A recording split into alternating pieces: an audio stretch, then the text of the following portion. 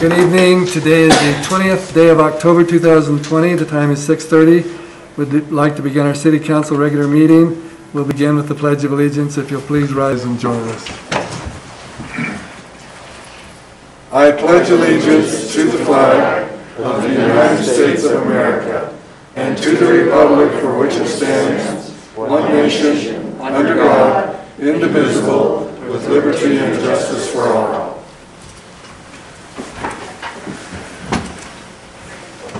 Thank you. And I'd ask our city clerk if you'd go through roll call. And just one thing, Mayor, we are having some technical difficulties with the audio, at least going to like YouTube and our live stream. Okay. So, just to be aware. All right. Similar to what we had the last couple of council meetings? Yeah, something like that, probably. But we're working on it? Yep. All right. Hopefully we'll get that cleared up. Thank you for letting us know. Yeah. Okay, Harrington. Here. McKinney is absent. O'Doherty. Here. Pierce. Here. Schuster. Here. Stalder. Here. Weaver. Here.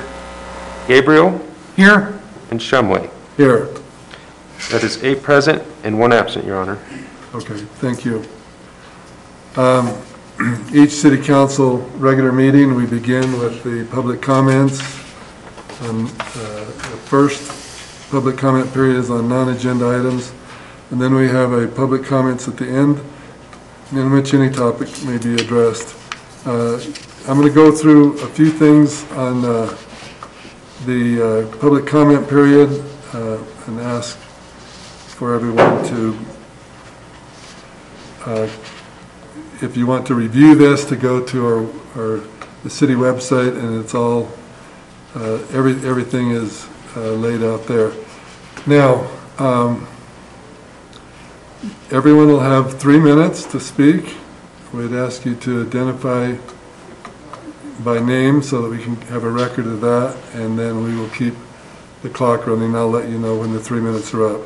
I want to read a guideline that we have, as I did in the last meeting, just to remind us that a couple of things. One is that we want to have productive public comments, and they should not include threatening or obscene language, personal defamatory statements, or any disorderly conduct that impedes, disrupts, or disturbs the orderly conduct of any meeting, hearing, or other proceeding. Now with that, I want to say this.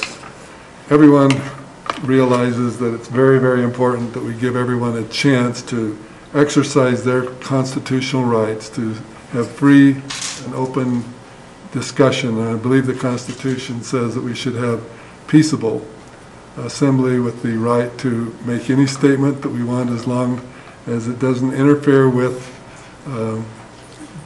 peaceably assembly. Our council guidelines have been reviewed, and we feel like that the couple of things that I brought up there are important for us to maintain a business-like meeting and also decorum in our meeting. So I'm going to ask those that speak to consider that. If I feel like that you have gone beyond what we've asked you to do, I again will ask you to let the next person speak.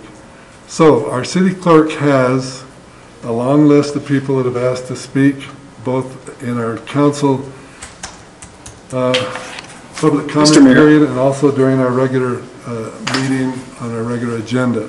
I'm going to have Point of information, Mr. Mayor. Go ahead, Councilor Weaver.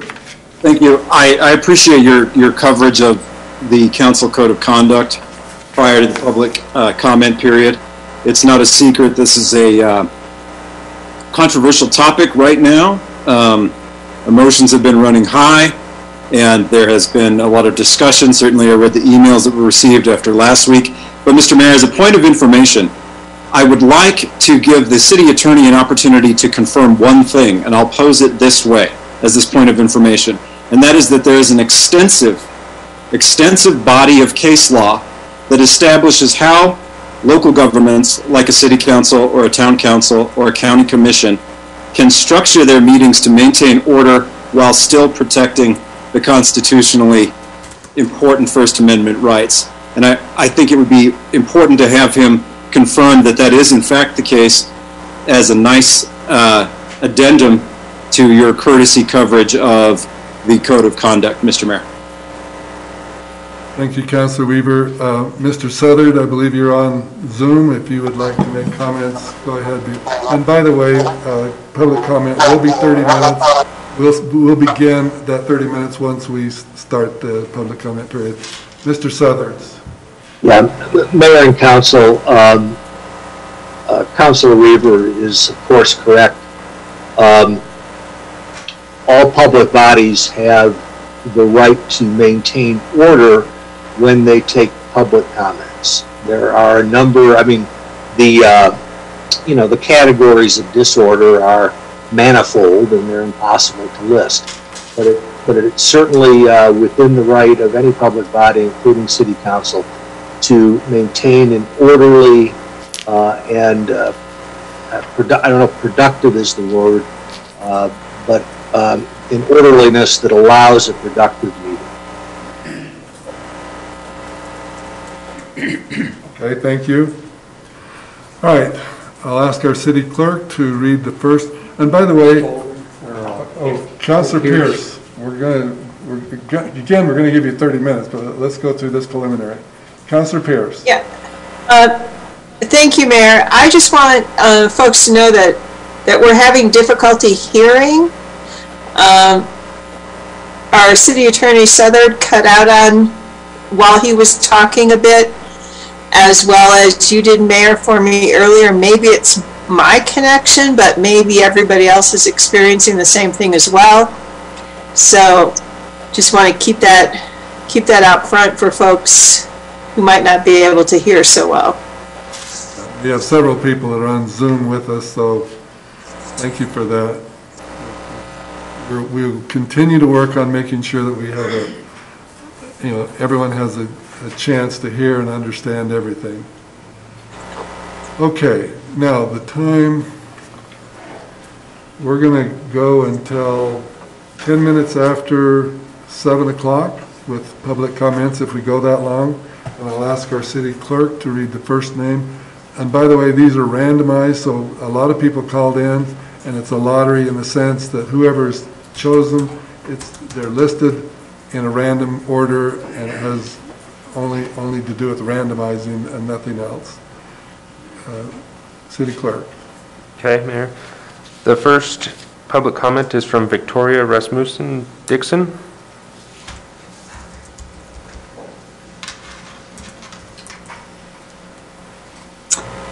Go ahead, Victoria. Good evening, Mayor Shumway and council members. I'm Victoria Rasmussen Dixon, write-in candidate for Laramie City Council, Ward 3.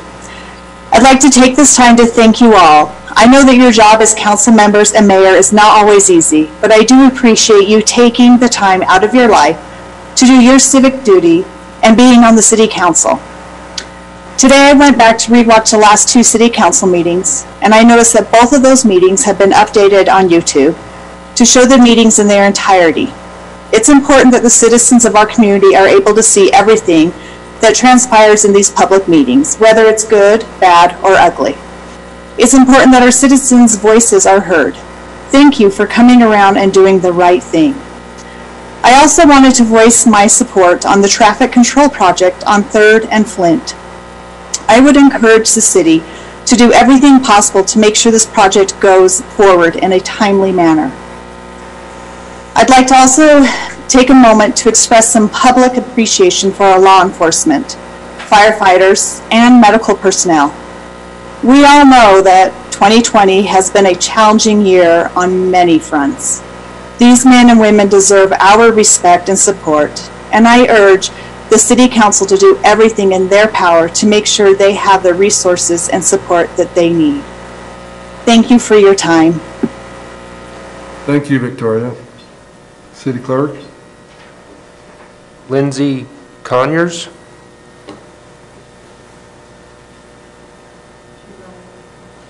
Yeah, she's on Zoom. Have to speak. There we go. Yes, go ahead. Okay, can you hear me? Yes, Lindsay, go ahead. Thank you. Mr. Mayor and council members, I thank you for the opportunity to be heard here today. I am here as a resident of the city of Laramie for over 35 years, and I'm here to address my employees, you. You all work for us and not the other way around. That being said, I ask for this body to address the following. But first, I would like to thank Mr. Harrington for his composure last week for allowing Mr. Shapley to speak in this public forum. That being said, if it is okay for a council person to be asked to recuse themselves due to a perceived bias for the police, then surely the inverse is true as well. If we are going to follow the code of conduct, maybe we should start with following the Constitution, as surely the First Amendment and the Open Meetings Act take precedent over the city's council code of conduct. I ask you, what constitutes a personal attack? I ask that we be given clear guidelines to follow so that we can avoid any further confrontation. I would also like to know the rules of how I am allowed to show my displeasure with the actions of my elected officials. If not here, then where? I think Mr. Shapley deserves an apology for the violation of his First Amendment rights from last week. Technical difficulties or censorship. We deserve an explanation of these difficulties and your plan to fix it. Also, there must be immediate release of the entire recordings from August 19th and any other edited video to date, which I believe you guys have done, so I thank you for that. I am looking for resolution of this fast tracking of new ordinances. It negates the public's ability to fully understand them and formulate any opposition. The residents don't know about some of these things until they are done deals, and that is because this body purposely rushes them through the process to further their own agendas, and I ask you, whose pocket is being lined here? Politics by ambush have made their way into these chambers with walk-on resolutions on a regular basis, and they need to be done away with immediately. The lottery system needs to be made public, in that the drawing of names needs to be made available to be watched by the public to ensure fairness. This body must also look into moving their meetings to a larger venue in order to provide more venue and more space for people to speak and attend these meetings. I understand that that would then require you to be transparent and open to the community, but as public officials, this is what you were signed up for. Thank you for your time. Thank you, Lindsay. City Clerk? Mary Milstead? Yes, Mary, just come up. This short microphone is the one you want to speak into. Thank you. When I moved here from Colorado, I expected to find a quiet little town where new neighbors, and my grandchildren could play and have a carefree childhood that everyone deserves. As I began to settle in and familiarize myself with my surroundings, I realized how far apart my hopes were from my reality. I started asking myself questions like, why is this university town so full of poverty? Why we're the poorest county in the state, and we have a supposed wonderful university. Why are there no jobs here? How can some people afford these crappy little houses that are exorbitantly expensive? Why are the streets so dirty and the yards overgrown with weeds? Why are my property taxes here more than my Colorado home was, and I have 3 times the amount of house and yard in Colorado? These were only my immediate questions, which have literally brought me here today. However, they're not my only questions. Upon asking myself these questions, one word kept popping into my head over and over. That word is corruption.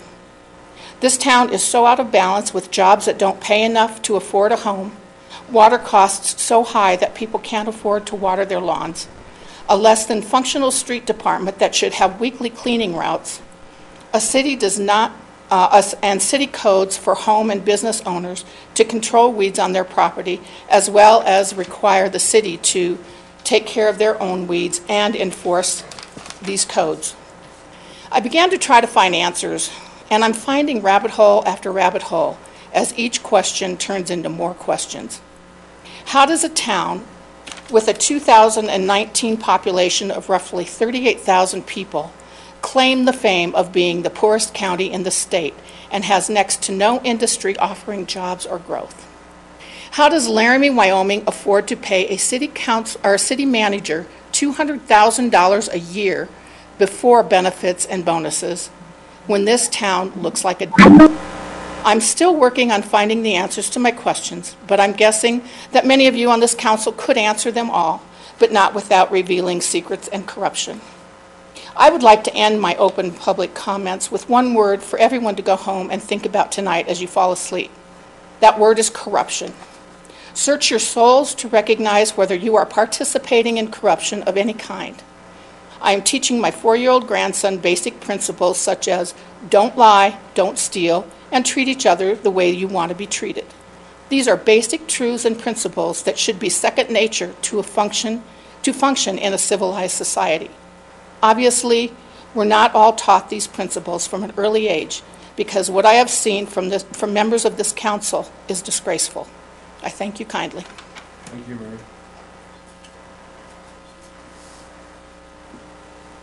Tim Hale. Mr. Hale?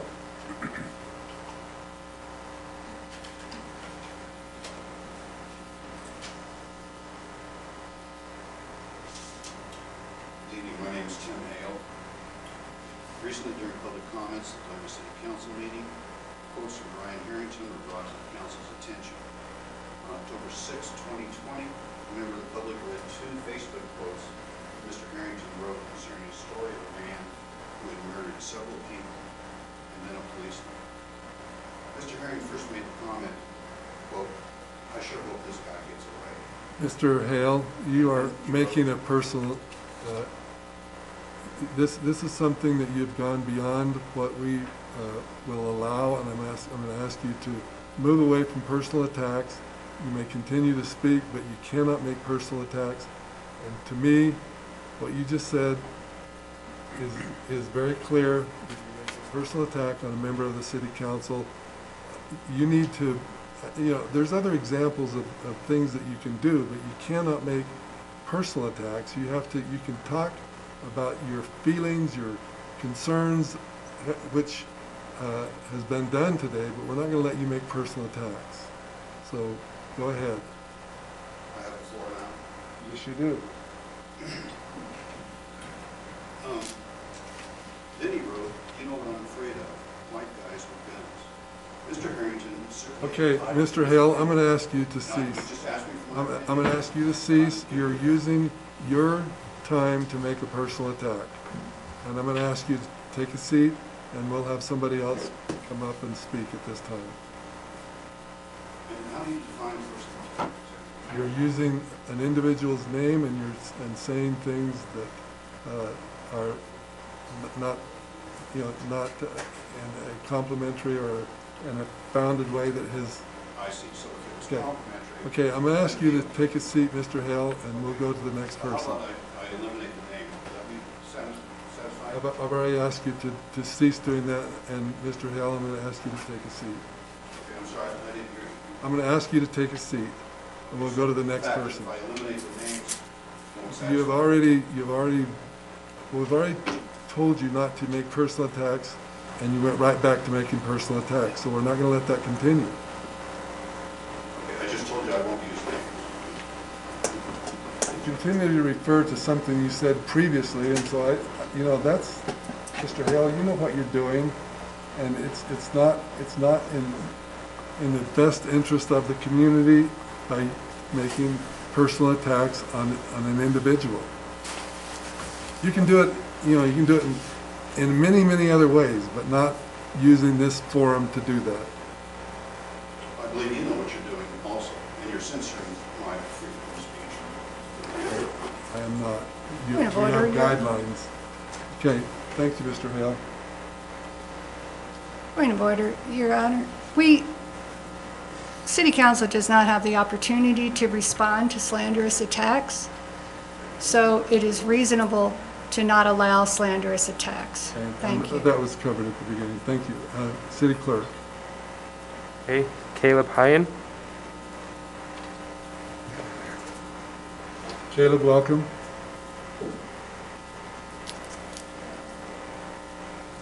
I'm not seeing him on Zoom tonight.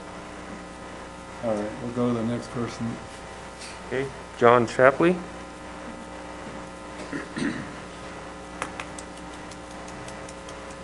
Again, I've got these for the city council if they desire them. name's John Shapley. I'm a taxpaying citizen of Laramie. I find your comments to Mr. Hale amusing because on October 6th, if you'll review the record, I never said anyone's name at all. So it was never a personal attack, yet I got the code of conduct read to me. However, we'll just go on with the rest. I'm here tonight to speak about a few issues I've encountered with this city council.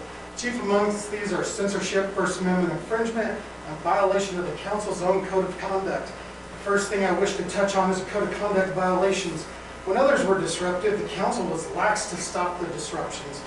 When the proceedings were completely interrupted during my speaking time in the past, it took an extraordinary amount of time and my plea to have you take action regarding this infraction. When I made comments about a public official, which were misconstrued as a personal attack, he's a public official and I never said a name, I was interrupted by another council member.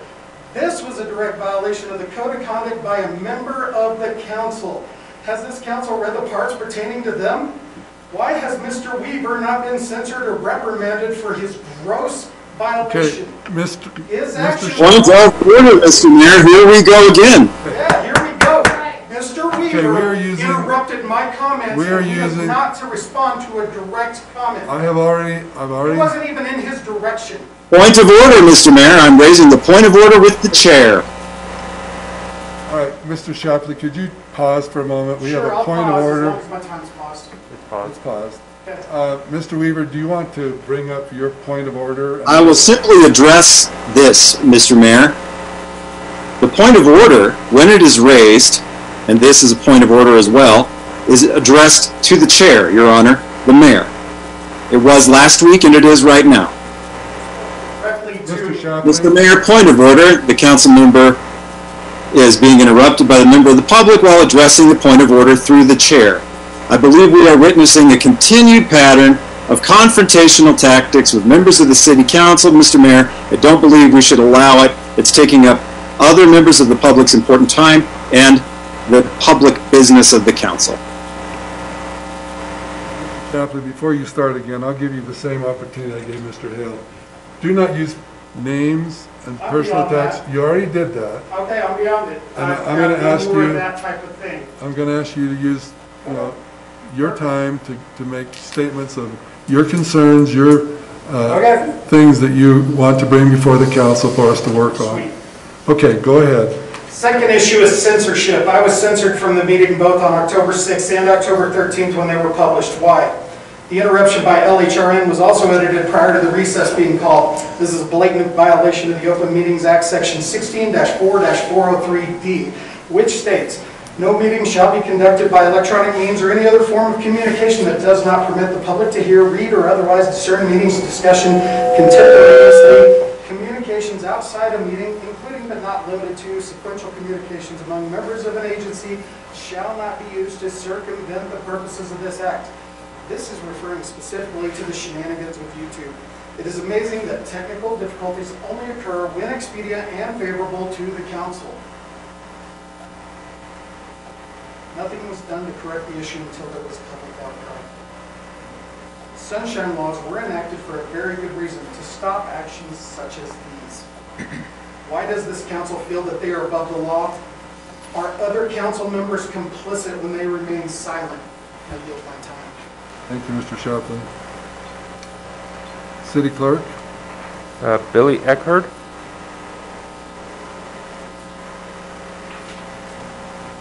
Honorable Mayor, council members, thank you for the opportunity to speak with you today. My name is Billy Eckhart. I'm a Wyoming native and a resident of Laramie, and I'm a taxpaying citizen and a small business owner. Today I want to leave with the words of Abraham Lincoln's famous speech at Gettysburg. In a tribute to all the lives lost in battle, he begins, 77 years ago, fathers brought forth on this continent a new nation conceived in liberty and dedicated to the proposition that all men are created equal. He finishes with that we are highly resolved that these dead shall not die in vain, that this nation under God shall have a new birth of freedom, and that government of the people, by the people, and for the people shall not perish on this earth. It has become apparent that to the people of Laramie, that a personal agenda of one or more council members is interfering with the ability to represent the people wholly, fairly, and justly. abuse of authority, censorship, interruptions of public comments, and disregard for the freedoms and liberties given to us is appalling. The Laramie City Council is undermining themselves, allowing double standards, and the silencing of narratives and comments that members don't agree with. That is not a democracy. It was said by one of the City Council members that Facebook Live videos were taken down because the comments were, quote, too mean. This is another form of censorship, and I'm here to tell you that if you can't take the heat, then don't run for public office, and for sure, don't run for re-election if you couldn't handle it in the first term. Not everybody will agree, and it is your role to listen to the people, hear what they have to say, and attempt to come up with solutions. Your role is not and should never be for personal gain or the erosion of our liberties. I would also like to mention that the act of the city clerk removing the microphone from the public is yet another form of censorship. Also, walk-on agendas are not how you build the people's trust. Remember, the procedures and code of conduct apply to the city council members as well as to the people. In doing my research of democracy, I came across this article from Klingendale Institute, and I quote, "For a democracy to function, it is essential that a government respects the people and takes them seriously, not only those who have voted for that government, but all people. Furthermore, in order to exercise their democratic rights properly, people should be informed as fully as possible." I would like to close with this. In a world that seems to be divided on all topics, let's remember that Jesus died for all. Thank you.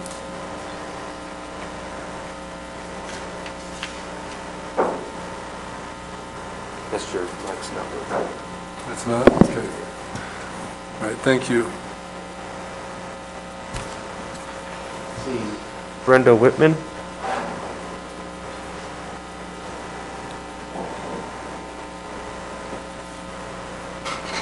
Good Welcome, evening. Brenda. Hi. My name's Brenda Whitman. I've lived in Laramie since 1981. I'll be talking about kind of an old issue, but it's near and dear to my heart. This summer, I was appalled that the Police Community Oversight Committee was pushed through under pressure from a small group at the expense of the larger community as a whole. I feel like it takes a lot of nerve to tell our law enforcement professionals how we think they should do their jobs when we have no idea the situations they experience daily. I can't imagine being on the receiving end of the disrespect and combativeness that seem to be the norm in this day and age. As such, I feel our council and city should be providing our officers more support, higher wages, and more vacation time. Instead, our council has chosen to jump on the defunding bandwagon, rendering our police officers powerless, making a mockery of the legal process, and compromising the safety of our community. One of the questions I've had since the beginning was, has anyone asked our police officers for their input regarding proper policing procedures? What better resource than our law enforcement men and women who are in the trenches every day? Another question I've had is, will there be a public education component to this community oversight committee? It seems apparent that we need to re-educate people on how to act with respect towards officers, and that de-escalation of a situation lies not just with the officers, but with citizens as well. It also sounds like we need to re-educate citizens that if you break the law, there will be consequences. And our officers' actual job is to sometimes apply these consequences. These are regular men and women, not beasts, not monsters, doing a job to the betterment of our community as a whole. To see them vilified and not supported has been extremely disheartening. In conclusion, I hope Council has considered a lot of the questions above, and that the Oversight Committee has also considered these thoughts and will continue to consider them as they move forward. That's all. Thank you for your time. Thank you, Brenda. Terry Gillum. Welcome, Terry.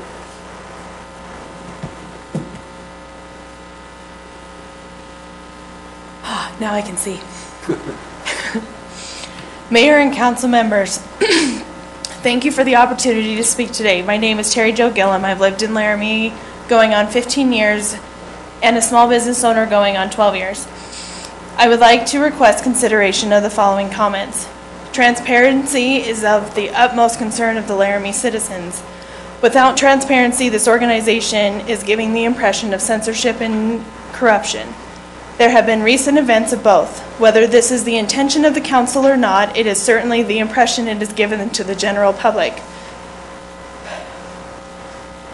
It was because of this impression I chose to run as a write-in candidate for the City Council Ward 2 during the primaries, just falling short 19 votes of making the ballot. The behavior at last week's meeting during the public comment was unprofessional and out of line. The public and the people who voted for you have every right to know elected officials' stance in regards to issues of public interest. Public officials have very little to zero expectations of privacy. Just look at what is going on with the Amy Coney Barrett hearings. When you make the choice to run for office, you make the choice to have the public eye on your every move, past, present, and future, and held accountable for any movement as it pertains to public interest. You have asked the public for support, donations, and a vote with a promise to represent us with the issues, concerns that are important to us. The personal attacks, as you have called them, were mere attempts to inform the public of self-published beliefs of who they have representing our city. Why is Mr. Shapley's being treated differently than other people or groups who have singled out other council members in the past few months? We, the people, would like the understanding of the double standards being posed by the council. The attempt to censor these comments with technical difficulties not once, but multiple times is a violation of the Wyoming Open Meetings Act. Accountability and transparency are not unreasonable requests. The public deserves an explanation as to the so-called technical difficulties that have occurred the last 2 weeks and what this body's plan is to rectify. According to the City of Laramie Rules of Procedure and Code of Conduct of City Council, regular meetings and special meetings, including emergency meetings of the City Council, are public meetings under the provisions of the Wyoming statutes. Also, in the same chapter, it states that all meetings shall be recorded from opening to adjournment.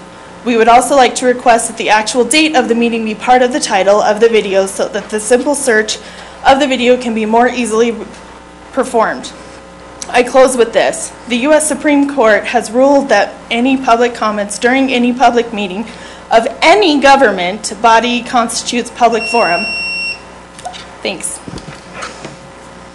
Thank you. Maximus Bossari?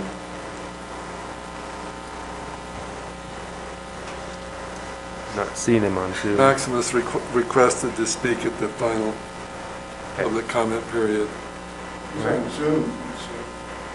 Maximus, if you'd like to speak at this time, go ahead. Thank you, Your Honor. I did not know that I was selected as part of the lottery system. I believe that there were others ahead of me. Nevertheless, I spoke to you a couple of months ago, and I brought up the subject that your actions have in so many ways delegitimized. Yeah, this is Max. Can you hear me? Yes, we can. Go ahead. I had an interruption, so if I can reserve my time, we would appreciate that. Maximus, go ahead. We'll see if there's any noise that we can eliminate. There's a bit of echo. As I mentioned earlier, I spoke to you a few months ago, and it was really out of being compelled to bring up the subject that your actions as a council had delegitimized the credibility of the body itself, and you needed to do something about it.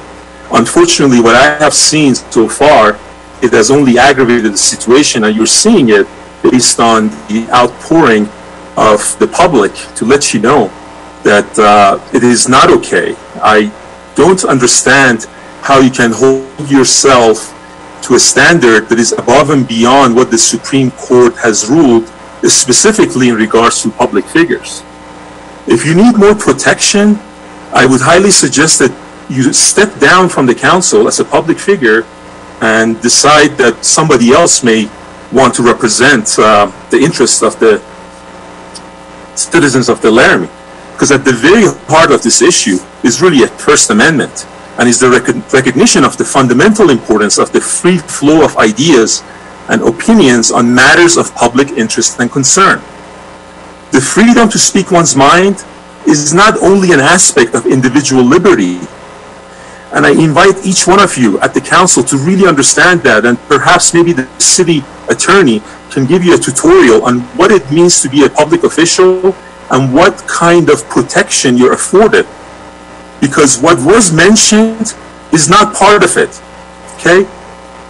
And it is an essential common quest, the freedom of speech, for truth and vitality of society as a whole. As I mentioned, the U.S. Supreme Court has had many cases. The seminal cases that you may recognize is New York Times versus Sullivan, and then it's Jerry Falwell versus Larry Flint of the Hustler fame. And the U.S. Supreme Court has been particularly vigilant to ensure that individual expression of ideas remain free from governmentally imposed sanctions. It's a sacrosanct right. The First Amendment envisions that the sort of robust public debate that you're seeing and that takes place in a democracy will occasionally yield speech critical of public figures who are intimately involved in the resolution of important public questions or by reason of their fame. Maximus, your 3 minutes have ended. Thank you for your comments. City Clerk? Okay, Dr. Haynes? Welcome, Dr. Haynes. Thank you. Thank you, Mr. Mayor and Council. Thank you for your service. I'm here to speak about your service under the Constitution. I want to speak about this oversight board. I guess it's been impaneled. I caution you that it's unconstitutional with this exception. It only has the right to be an advisory board or an oversight board to report to you. It has no administrative authority whatsoever. And the chief of police, as the executive, has no obligation to obey any of their suggestions or anything of that nature. Under the Fourth Amendment of the U.S. Constitution, we are guaranteed a representative form of government. This oversight board is not elected. You are. You are the oversight board. You are constitutionally mandated and constitutionally authorized to oversee all city agencies, including the one that has the right for deadly force. Now, as to your oath to serve and protect and to keep us safe, it has been noted that there is a member who has views contrary to that. And those are certainly his personal, private views. He has every right to that. But they disqualify him as a public servant. And therefore, under the protection of 42 U.S. Code Section 1983, I respectfully ask Mr. Brian Harrington to resign from this board and to not run for public office. Mr. Hayes. Thank you.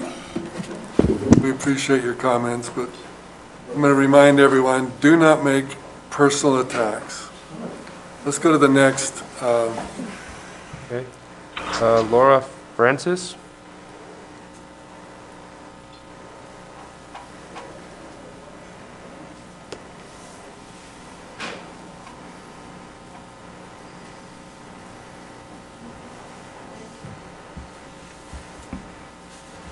She's on Zoom.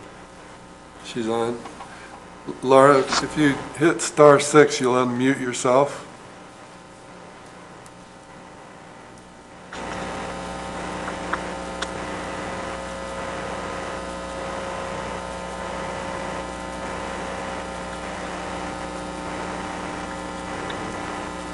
Go ahead to the next person. We'll come back to Laura before we end. Jesse McGregor?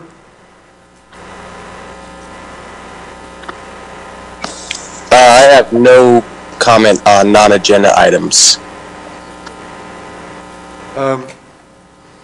Laura, were you able to unmute yourself? If so, go ahead and speak.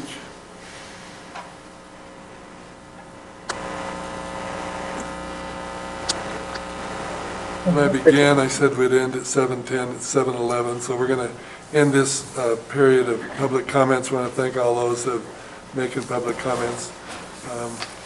And we'll work together on making sure that everyone feels like that their First Amendment rights are being protected and observed, and that's, I think, the desire, my desire and the desire of our council to make sure everyone has the right to do that.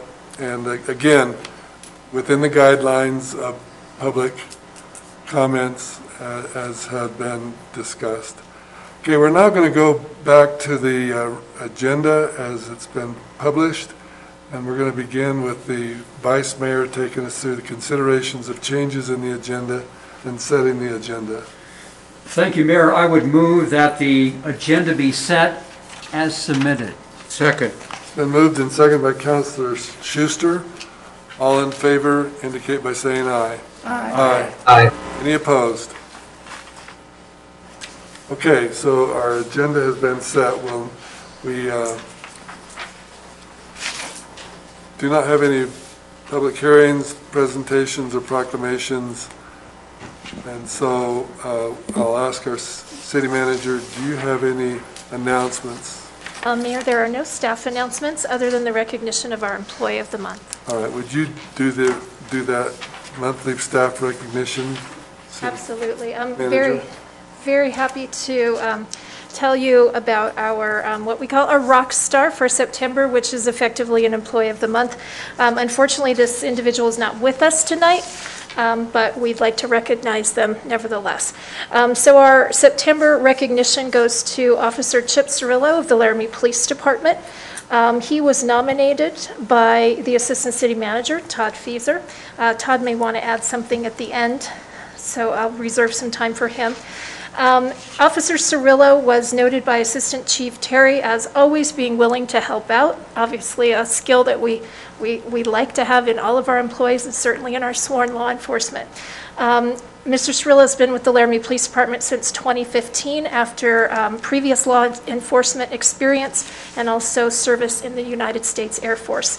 With LPD, he is on patrol. He's also a member of our special response team, and he is an instructor and trainer, which is one of the duties that he really enjoys performing.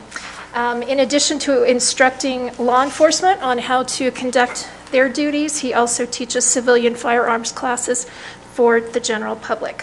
One thing I'd like to share about Chip and that he shared with the rest of our staff this month was that to him, law enforcement is more than just a job. That's a quote. He says he feels like he's a guardian of this community, and this is a community that he loves. And he talked about the opportunities to serve that are maybe a little bit outside of the normal law enforcement duties, specifically mentioning the police department, little known fact, but they often take meals to homeless people who are maybe literally sleeping under the bridges under I-80 and those kinds of things. So Chip pointed that out as one of those opportunities to serve and one of the things that he really loves about his job.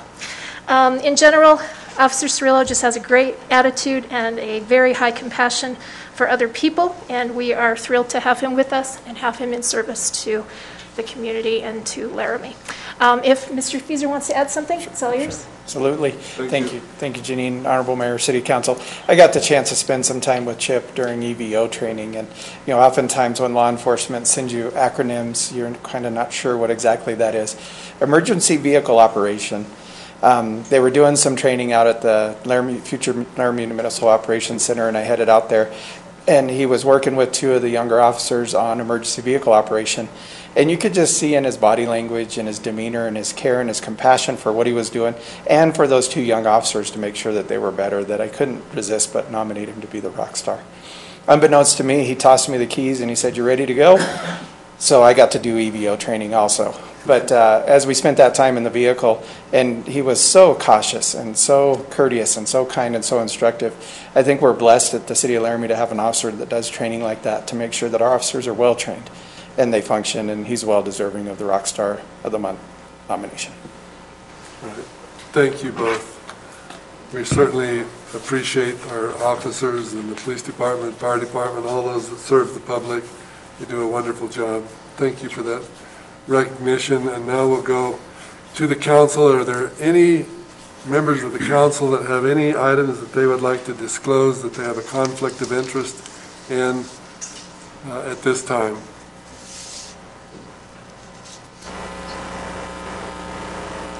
Seeing none, we'll go back to our Vice Mayor to take us through the approval of the consent agenda. Thank you, Mayor. I would move that the consent agenda be approved, that each specific action on the consent agenda be approved as indicated. Second. It's been moved and seconded by Councilor Doherty. Could we have roll call on approval of the consent agenda?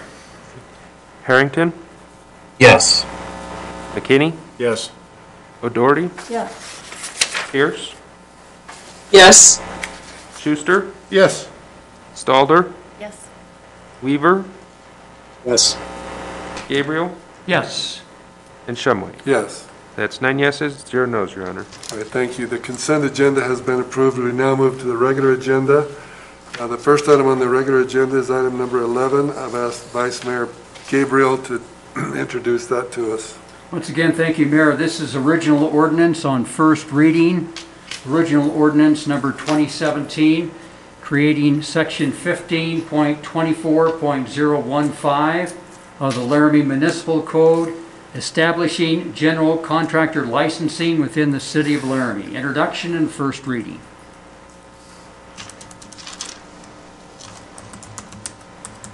You need to read the rest. Yeah, you have to Next paragraph down. make the motion. Oh, yes, I'm sorry. I move that Laramie City Council approve original ordinance number 2017, creating section 15.24.015 of the Laramie Municipal Code, establishing general contracting licensing within the city of Laramie on first reading and introduction. Is there a second? I'll second, Mayor. Okay, it's been moved and seconded by Councilor Pierce. We will now have someone from our staff give us, yes. Welcome. Thank you. Good evening, Honorable Mayor, council members. I'm Clarice Hoff, Code Administration Supervisor, and I'm bringing forth the ordinance regarding general contracting license. The state of Wyoming does not license general contractors. This does fall on the local jurisdictions. Laramie sits in a pocket of not licensing general contractors, but the surrounding municipalities and jurisdictions, they do. Cheyenne, Fort Collins, Larimer County, Casper, Rawlins, they do license their general contractors. The intent of this is not to be a burdensome to the general contractors. It is to provide fair and consistent licensing practices, elevate the standards, provide the community the ability to identify the licensed general contractors, and it also benefits the homeowners that the general contractors work for, because the general contractors, part of their licensing would be providing liability insurance. Sometimes the homeowner does not realize that they could be liable if something would happen with their homeowner's insurance. So the insurance is kind of a big deal regarding the general contractor's licensing. The goal is to develop an effective and efficient and fair general contracting license process and practices with the necessary basic requirements and standards. Currently, we license the trade contractors such as plumbing, mechanical, electrical, even lawn sprinkler contractors. This would be bringing the general contractors in line with that licensing. The reason that I'm bringing this forward is because I received many calls from the community, from customers of general contractors wanting to know if they're licensed. And when I say no, we as the city of Laramie do not license general contractors, then the discussion becomes why. They license another, how do I know this is a good contractor? So that is one of the reasons I'm bringing this forward. The other reason is even more important, I think, or is equally important, I should probably say, is I've been approached throughout several years by actual general contractors wanting a licensing program in the city of Laramie. So when this was presented and discussed, the approach that code administration decided to take was to work with the general contractors as a partner in developing the general contracting licensing. So the first step that I took was I did some research and reviewed the surrounding jurisdictions, the general contracting license requirements and practices that they have in place. And then I drafted a proposal of general contracting license requirements and processes to present to the general contractors that was a little more, was set up and geared more for Laramie. In some cases, just not quite so far down in the weeds as other municipalities or licensing, but something that would be effective for the city of Laramie. So I set up round tables. The first round table was on March 3rd, 2020. We met at 6:30 in the morning, taking into consideration the time of the contractors, because their time is money. So we met at 6:30 in the morning. And at the first round table, we had a draft of agenda that we went over: contracting application, qualified supervisor of record, fees, and insurance. After discussion, and I would say we were probably met for about an hour and a half, those things were agreed upon with a majority consensus. There was about 12 contractors that joined out of the 30. The second round table was presented on June 24th, again at 6:30 in the morning. There was approximately 10 contractors at that one, and we discussed penalties. Grandfathering penalties went rather quickly. They had pretty substantial penalties for those that weren't licensed that they were requesting. Grandfathering in was probably the longest discussion, and there were some that were opposed not to grandfather existing contractors in. Much discussion became of that, and the consensus was from that second roundtable was to be fair and consistent across the board, and that they wanted to remove the term grandfather in and have a time period that the general contractors could become licensed. And the time period would be to the first renewal, which would be 12/31 of 2021. Mainly because all contractors are not at the same level, nor do they want to do the same scope of work that a Class A that would be doing commercial and residential, full commercial, would be as someone that is maybe just interested in doing residential building. So in review and research, other municipalities, and since we adhere to the International Code Council, we adopt those codes and go by those. I set up the class for general contractors and the qualified supervisor of record to mirror what the testing would be at the International Code Council level. Now, these are also tests that other jurisdictions require for their licensing. So the benefit to the contractors that are licensed, say in Cheyenne, they're going to already have had to take that test. So that test they've already had and would be able to get licensed here, or vice versa. If this ordinance goes through and pass, it's a benefit for Laramie contractors because then they've got that test and it opens up a wider field for them as well. And I will admit that was a long discussion. It was about an hour, but the consensus from those that attended felt the best way was to be consistent and fair, is to move forward with the licensing with the qualified supervisor of record providing a test obtained through the International Code Council or the equivalent with a pass. The third roundtable was July 21st. It was at 6 a.m. That one was a little bit tougher, but we made it. There was about 8 that attended. Final draft was presented, and the consensus was to begin the process of bringing it to the council in an ordinance form. After each roundtable, I sent out an email with what was discussed and the draft of the changes. So before the roundtable, they were sent out what the agenda was, what was going to be discussed, and then a follow-up email went out as well.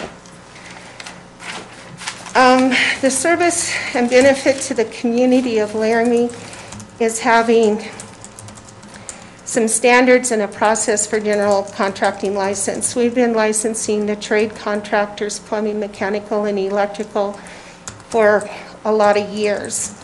The scope and the responsibility of general contractors are very broad. They orchestrate the trade contractors.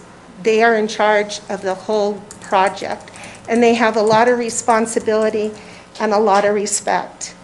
And the responsibility for that scope of the project is primarily health and safety and welfare for our community of good building practices. And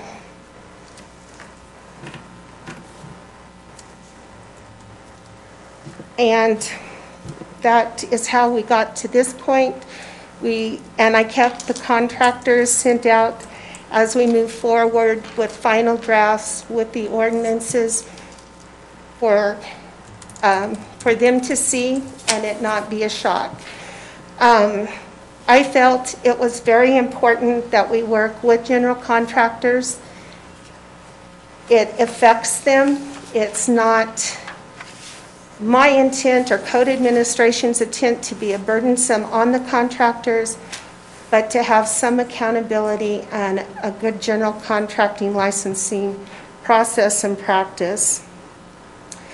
And with this product that was submitted in your packets is a collaboration with the general contractors that took the time to participate in the roundtable events. Clarice, is that what you wanted to introduce? Yeah. Okay.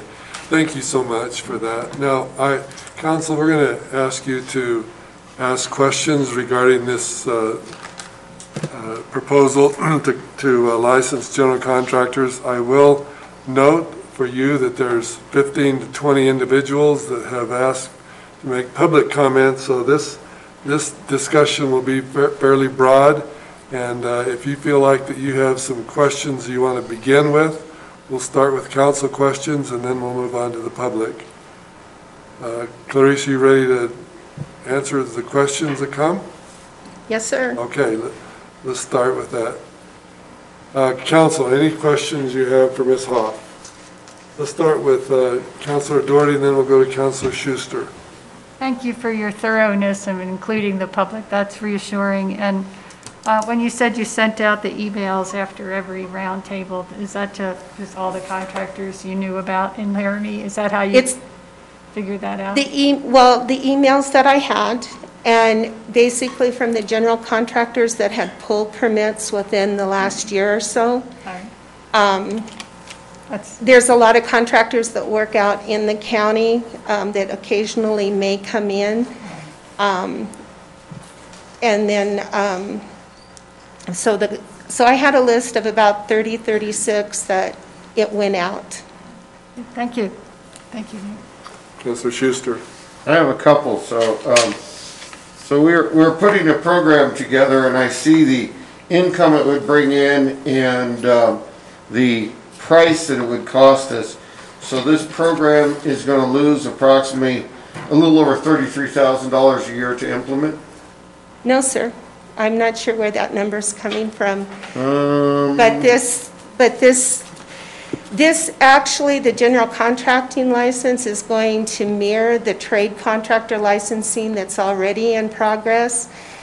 And the cost of the trade contractor license is maybe $3,000, so I don't see the total contracting license even coming up to that. That initial income that it's going to generate off of new contractors that I estimated off my general contracting list, and it was me going through the list, taking a look at what they might be licensing as, whether they're a general A or a Class A, Class B, Class R, Class C. So the general contracting license fees that the revenue would bring is $43,350. Now that's an estimate. That would be new contractor licensing, and then projected renewal general contracting licensing fee would run about $14,700.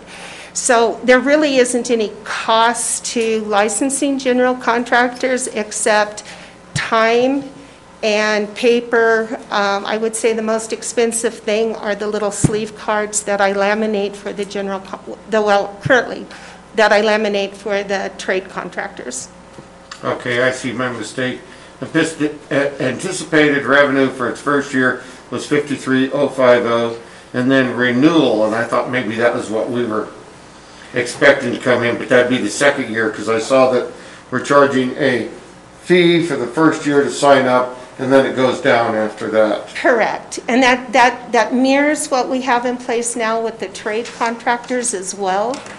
And so that initial new fee, I apologize for that, is a new fee for them being a new contractor license, as well as a new license for the qualified supervisor. So anything that anybody, if they roof their house, if they do a remodel in the house, if they have to pull a building permit, this can only be done by a licensed contractor? No, sir. Just like the trade contractors, if you are the homeowner and it is your primary residence, then you can do the work yourself. So if you are a homeowner and a primary residence, you can pull the building permit, you can do the electrical, you can do the plumbing, and you can do the mechanical. This would only be contractors that are working on someone else's property. That's kind of what I meant, though. I'm sorry. And so basically, the contracting license that is set forth covers anything that we permit for. Mm-hmm. And then, I see there's several different layers of contractors. So if you're a supervisor or contractor and you have 10 employees, only the supervisor must have the license, the 10 employees don't? Correct. So for example, you may be sole proprietor contractor, you might be the only, maybe you don't have employees. Yep. So you are going, depending on what your qualified super of record, what kind of contractor you want to be, you would take the test for that, and you're qualified, and you go. So you would only have to, the qualified super represents the entity, the business. Now, you have other contractors that have several projects that are going on. So they will have foremans or project managers, whatever the term is, but they will only need to have that one qualified supervisor that needs to be licensed as the master of record on their contractor's license. That can be available within a 24-hour period if there would be an issue or a problem that the foreman or project manager couldn't answer. Thank you very much. Vice Mayor Gabriel. Thank you, Mayor. I was just curious, in your meetings with the contractors, could you discuss some of the adjustments that you made? Maybe some of the comments that came in that said this is not going to work and this will work in all of the meetings you had with the contractors? Well, it was a pleasure to work with the contractors, I do have to say, and I learned and gained a lot of knowledge and a lot of respect for what they do. For most of my adult life, I have been somewhat in the construction industry. I was amazed that There was no discussion on the fees that was presented. When I needed a starting point, and so I started out with a rough draft, looked at what surrounding areas were presenting, what they were charging, and tried to hit somewhere in the middle, realistically, thinking that this will start the discussion. There really wasn't any discussion on the fees. They felt they were very reasonable. I had one general contractor that did feel that they should be higher. The penalty and the insurance, when we discussed the insurance, there again, they all felt that that was very reasonable and in line with what they have seen elsewhere. When we did get to the penalty phase, I had like a $500 penalty fee if you weren't licensed, and that did change. What they did want to see is if, and I apologize, I don't remember offhand what, so a Class A license is $500 new. What they recommended for a penalty was $1,000. The second time it would be $2,000, and the third time it would be $4,000. So they had very stiff penalties that they wanted to impose on general contractors that were coming in and not being general licensed. And what was presented to you is there really shouldn't be a second or third time if you are working without, just like with the trades, electrical, plumbing, mechanical, lawn sprinkler, refrigeration. If you're working without a license, you are working illegally, and you must stop work because you couldn't pull a permit. So those type of things would apply to this as well. So there really shouldn't be a first or second time. And that's where you see the adjustment of $750. They have a 72-hour period, I believe, to start the process of getting their general contracting license, or a $750 fee is imposed. And of course, there would be a work stop order at that point because they would be working illegally, they wouldn't have a permit, and they would not be licensed. And then one final thing, how widespread is licensing of general contractors from your experience? From my experience, from what I gathered from this state, most of your cities our size and larger are licensing general contractors. I've had general contractors, when this first was starting, tell me that they were glad to see this moving forward because they actually thought about licensing in Rawlins, so that they had a general contractor's licensing number to give to the bank and to insurance companies. Thank you. Councilor Harrington? Thank you, Mr. Mayor. Clarice, how much did you say this program will estimated cost annually? After maybe the first year, I think would be the more important number. The cost annually for cards and paper and stuff, it is going to be less than $5,000. And I apologize, I have that number, but I don't believe I have it with me. But with the trade contractors, it runs probably right at $2,500, $3,000. So that's why I say it's the cost of it, not, I mean, time, I'm just talking about materials. And the biggest cost is probably the laminating cards that we laminate the cards with. And then the paper. I send out renewal cards. We're right at probably about 700 individuals with subcontractor individual licensing, and right at 300 subcontractor licensing. So right at 1,000 at this point, and I anticipate if this moves forward, renewal letters won't have to go out this year, but next year we're probably looking probably at 1,100. Thank you. And Mr. Mayor, could I ask one other question? Sure, go ahead. Great, thank you. I'm curious if you are, I mean, I know one of the, I'm curious if maybe you can shed a little light on the size of contracting companies that participated in the roundtables. If it was sort of a smattering of all sized companies, or not? Because I can certainly see more interest in a larger company having something like this in place.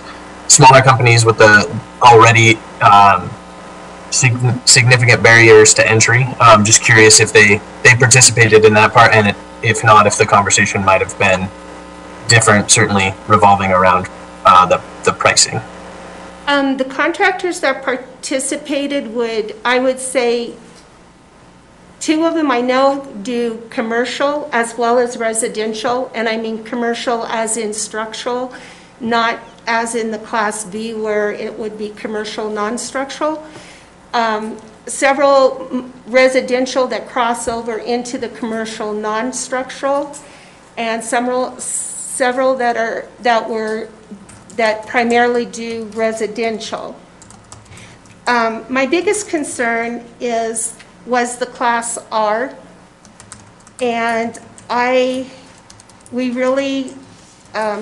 very conscientious regarding the Class R, because I know that is hitting the handymen that come in and the handymen.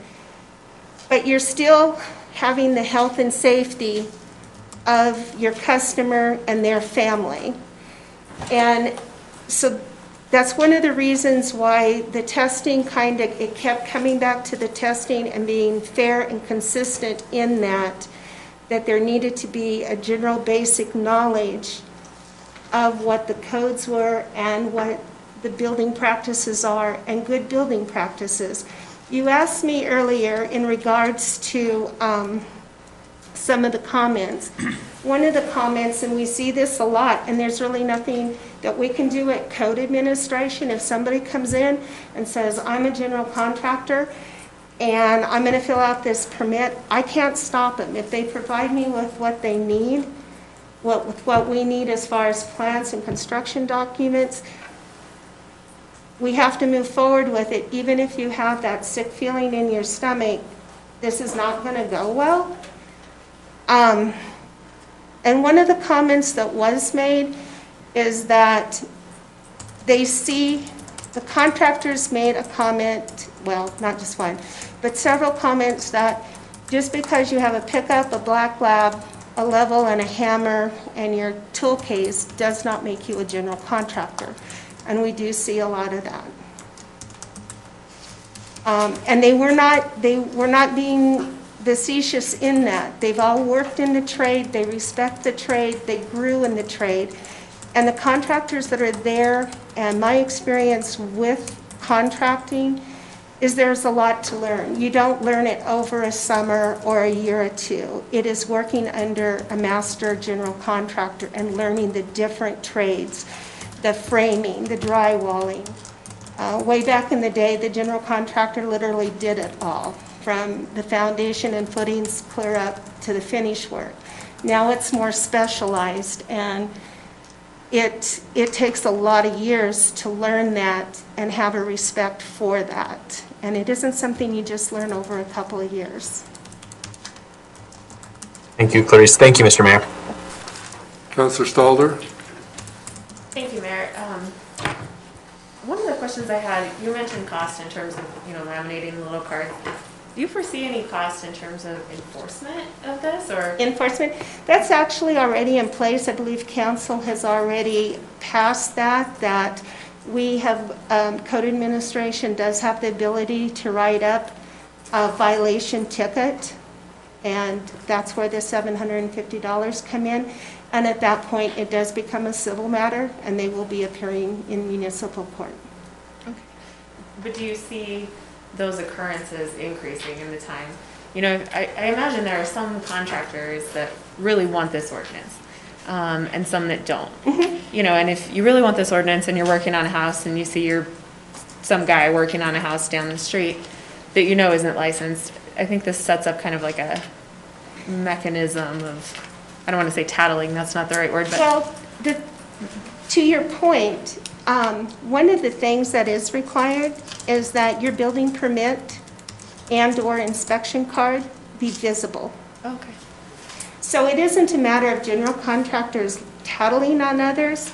It is a matter that the building permit and the inspection card for new construction, major remodel is on site and is visible.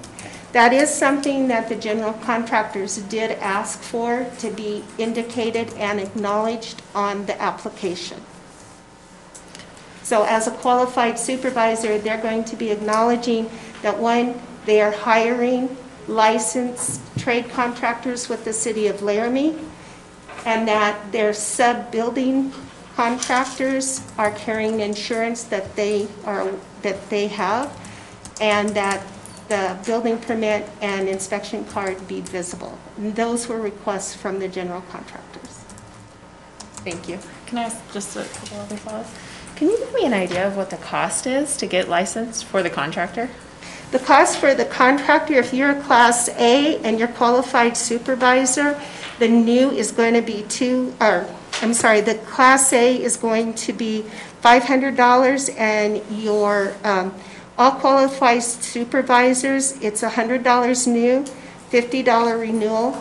Class A would be $600 new, and $250 for renewal for a Class A, and then it would go down from there. I can, if you want me to, I can go through each one of them. I just took the highest. That gives me an idea. I just have one more question, if that's okay. Have there been a lot of problems that merited this? I get calls at least once a week. Usually it's from a customer that is concerned either regarding, is this contractor licensed, or this contractor is telling me I don't need a license, but they're going to be cutting a hole in my wall to put in a window. Okay. So, those are a couple examples, but yes, we do receive calls regularly in regards to that. And then, like I said, it usually generates a conversation of why does Laramie not license general contractors? And I just say currently at this time we don't license general contractors. Thank you for your answers. You bet. Other questions from council? Councillor Weaver, and then we'll go back to Councillor Schuster. Thank you, Mr. Mayor. Mr. Mayor, through you, I wonder if we might, the council might hear an instance of one of the difficult insurance situations that has arisen from a homeowner, property owner using an unlicensed contractor. That was touched on in the beginning of the presentation on this matter. I wonder if we could hear just a little bit more about a specific instance, or perhaps a couple of instances where that has been an issue for Laramie residents. Thank you, Mr. Mayor. Honorable Mayor, council member, yes, I can. We had to do a courtesy inspection, which is something, normally our inspections are done by permitted work. We had a young woman call, and she was very upset because she had hired a contractor. She was calling to see actually if he was licensed with the city of Laramie. And she had had damage to her home. She had hired this contractor. The work was subpar, and the insurance company was having issues with paying for the work. She had paid the contractor, and so there's a situation where a permit wasn't pulled. There were no regular inspections on the work that was being done, the framing. It was covered up with drywall plaster, but the work was subpar, and unfortunately he was paid. He's gone, and now she's having to deal with her insurance. Mr. Mayor, I'm just going to assume that that's simply one instance of many that could be shared. Okay. Councillor Schuster? Is there a cost for the test? There is through the ICC. Okay. I believe it is right around $150. Okay. That's my only question. There is a cost for the test. Okay. Before we go to the public, any other questions from the council?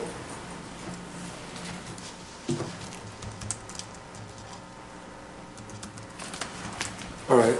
I have a list of individuals that have asked to make public comment, general comments on this general contractor licensing.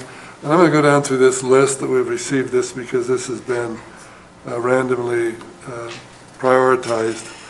The first public comment is from Jesse McGregor.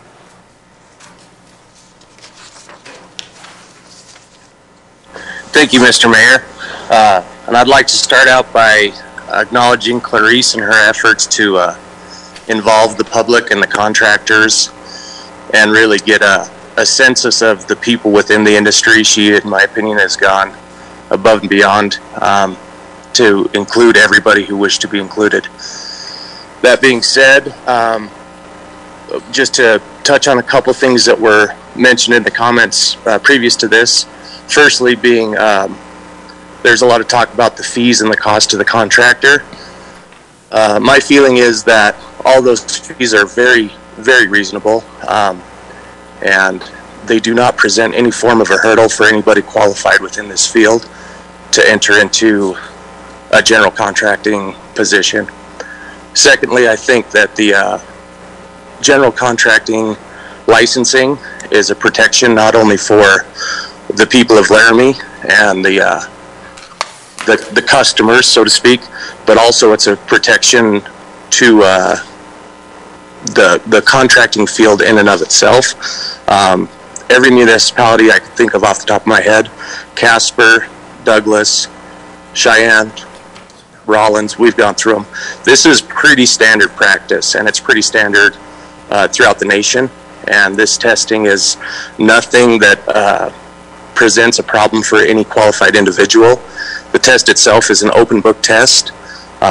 Takes minimal amount of studying. It just takes the time and wherewithal to choose to do it.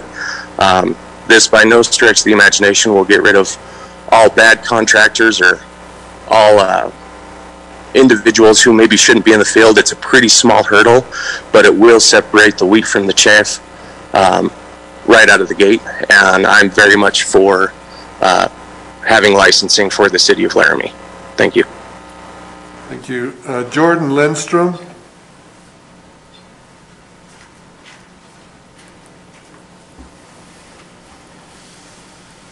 I don't think he's on. Yeah, not seeing him there. Okay, Grant Lindstrom.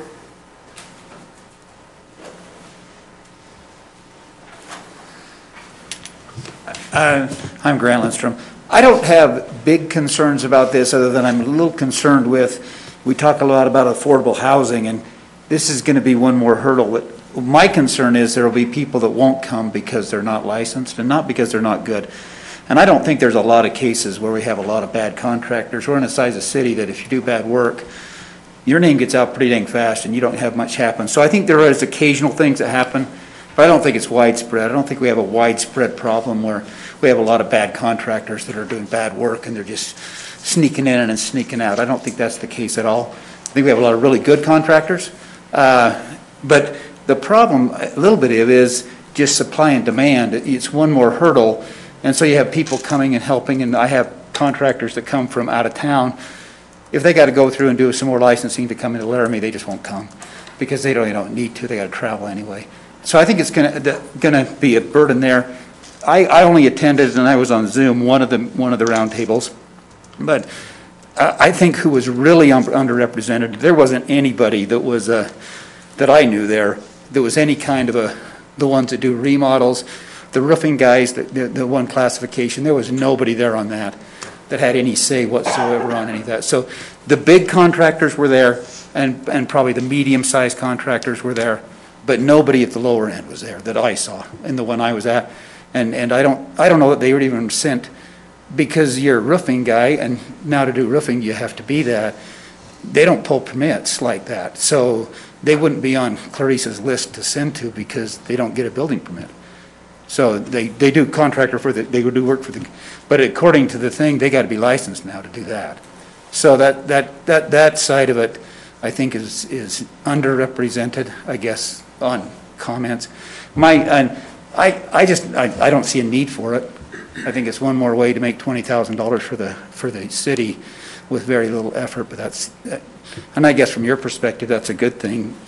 I think it's a little bit, I don't think it's that useful, and I think it's going to hamper supply and demand. I think costs will go up because you won't be able to get people to come in that don't want to do it.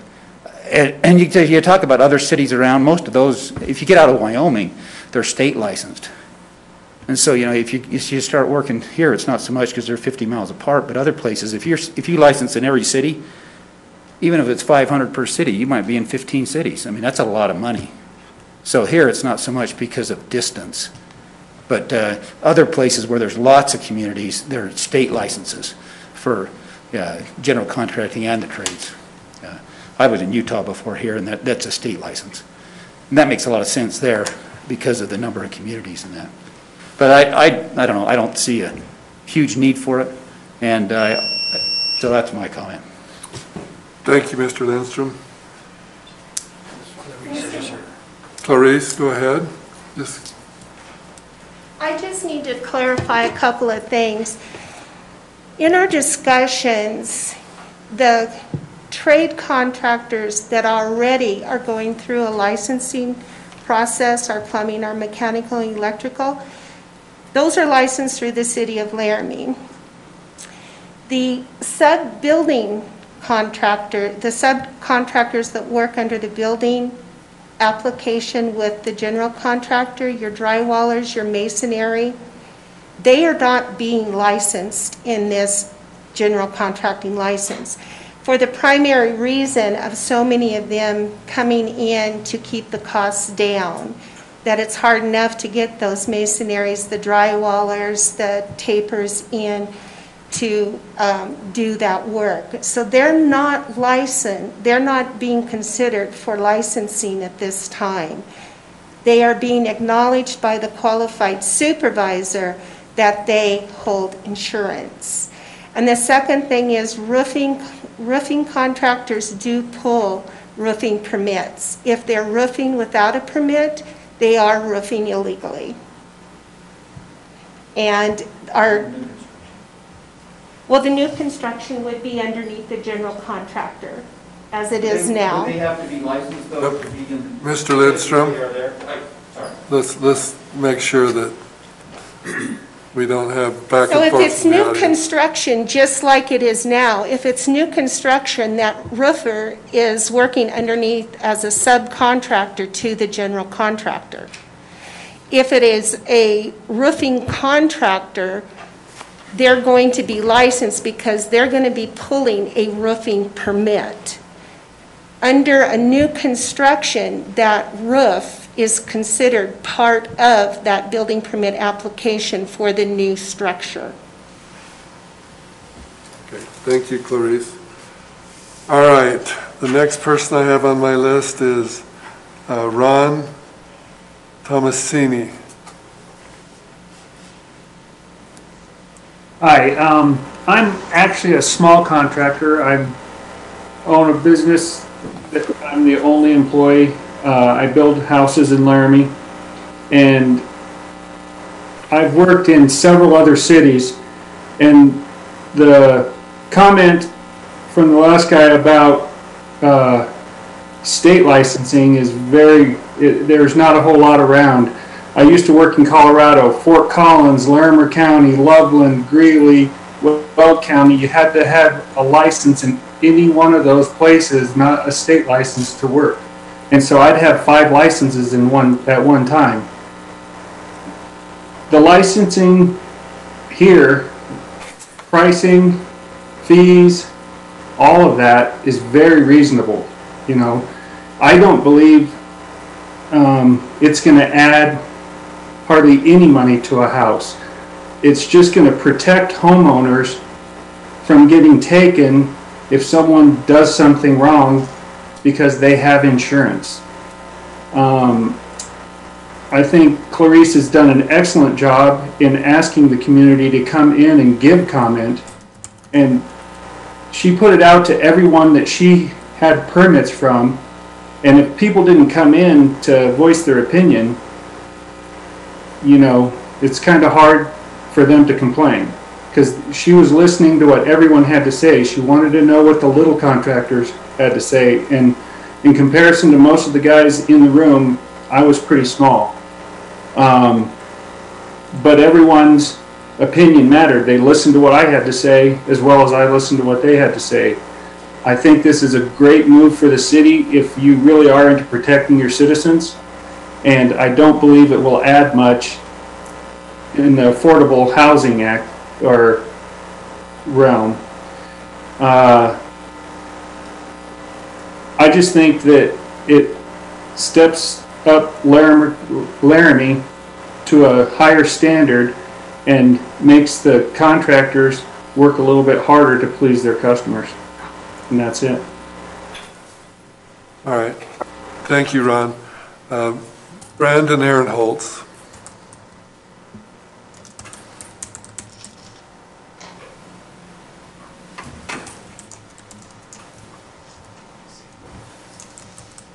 Not seen him, Mayor. Okay. Cliff Acey.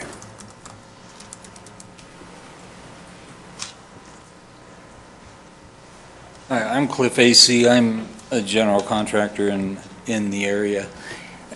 As on the surface, I don't have a real issue with licensing. I've been in several places where there have been state licenses, like Grant's experience in Oregon and Utah and Nevada. And I personally think that's the level that ought to come from. It's not the municipal level, but from the state. I'm concerned with some of the same things Grant's concerned with, and I think there's some disparity in what's being said and what's actually written, and I think those ought to be looked at real carefully.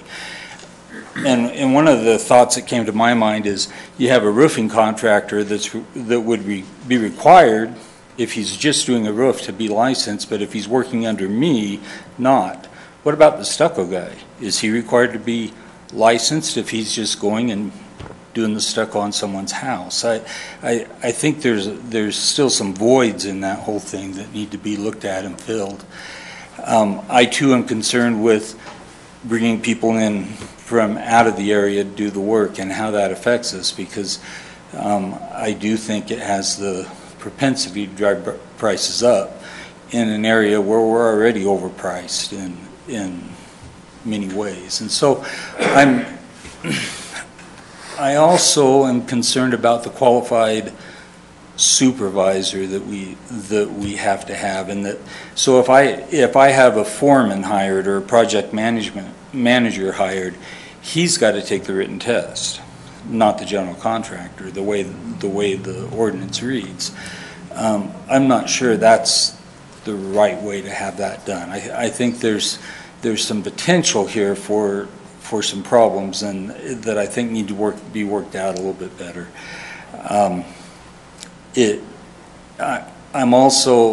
was put back a little bit at the beginning of this with all the public comments, because some of the discussion I've had with other contractors and subcontractors in the area have been, well, the city's just trying to cram this one through real quietly and not communicate it and not be upfront with it. And I hadn't heard anything. I accidentally ran into this document yesterday, so it's fairly new to me. And some of the comments I heard would support some of the things I heard earlier, and I thought, boy, that's a concern overall. So I just think that the city needs to look at this very carefully and make sure that what they're doing is legal, is non-discriminatory, and works well within our community. I don't argue that we ought to have some kind of licensing. I've been involved and been licensed in many places, so I would agree with that. Thank you. Thank you, Mr. Acey. Tom Matamore.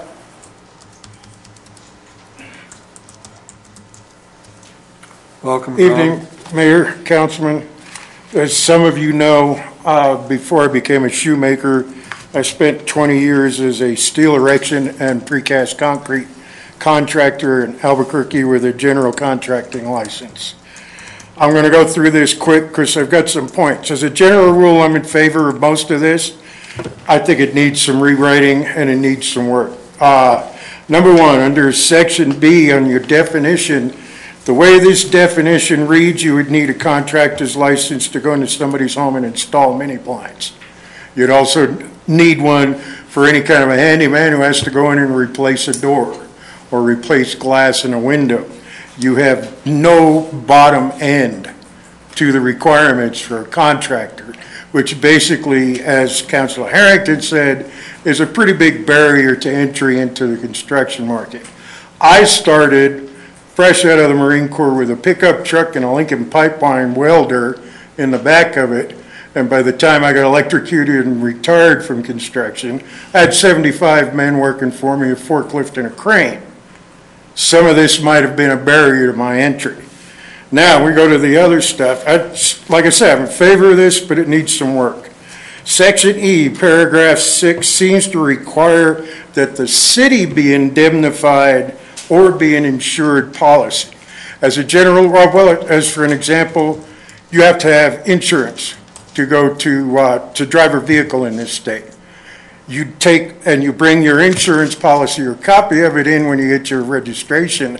It doesn't say anything about how the state of Wyoming is a certificate holder. What you're doing by making the city a certificate holder on both the liability and the workman's compensation is it implies that the city gets paid if a liability claim is made or if a workman's comp claim is made. So it also is unclear on whether or not subcontractors have to be licensed. I was a subcontractor for most of my time. I had a crane and a forklift. I damn sure needed to know what the hell I was doing and have liability insurance. And I paid a fortune for it. So I've got no problem with that, but it doesn't seem to be clear on whether subcontractors need to be licensed. And you have a QSOR on the job. The contractor generally is the one, anywhere I've ever been, Arizona, Denver, and New Mexico, it's the principal parties of the corporation or the owners of the business who get the license and have to be the qualified party because they're the ones responsible financially if a building is not built up to code. So what you're doing is you're transferring this responsibility to a salaried or a paid employee. I've got a lot more if you want to go, I'll pass these out if you want to go through it. But in general, the bill needs some rewrite, but it's not that bad. I've seen worse. Thank you, Mr. Matamore. Thank you for your notes. Next, I have Damon Satake.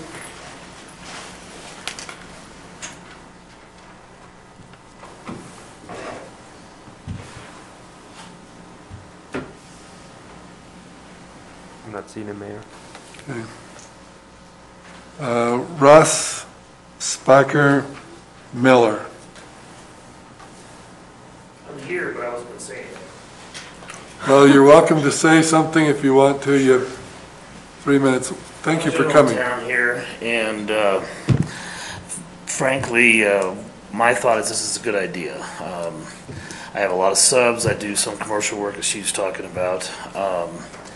I vary between 15 and 22 employees, and I have a lot of time in different people's homes. I'll give you an instance of something that bothers me, that makes me want to have this happen. I walked into a lady's house. She's in her late 70s, and she she says, "I want you to work on my shower surround." I walk into the shower surround, and there's tiles falling off the wall because they're using sheetrock. Anyway, long story short, there's an outlet 2 inches above the tub that some contractor had just put in there 6 months before.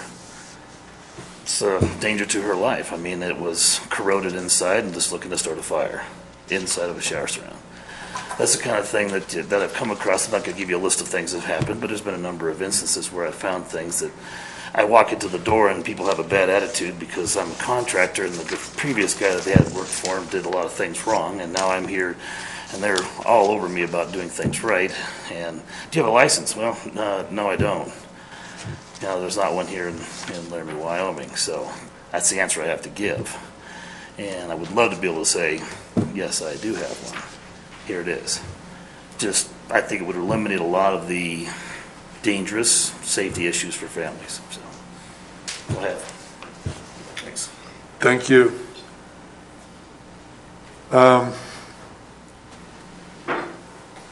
Brad Pop. Welcome, Brad. Thank you, Mayor. Thank you, council members. I'm Brad Pop, and I'm the owner and operator of Two Rivers Contracting. I've been working in this town for 11 years for myself. I don't have a contractor's license, and I'm probably one of the smallest contractors that was in the room when we had these meetings. Just to address that, I think I probably got Clarissa's first email, and I've been in there meeting with these guys, and just wanted to come up here and voice my support for the motion. I think to address some of the questions too is some of the safety issues that we run into.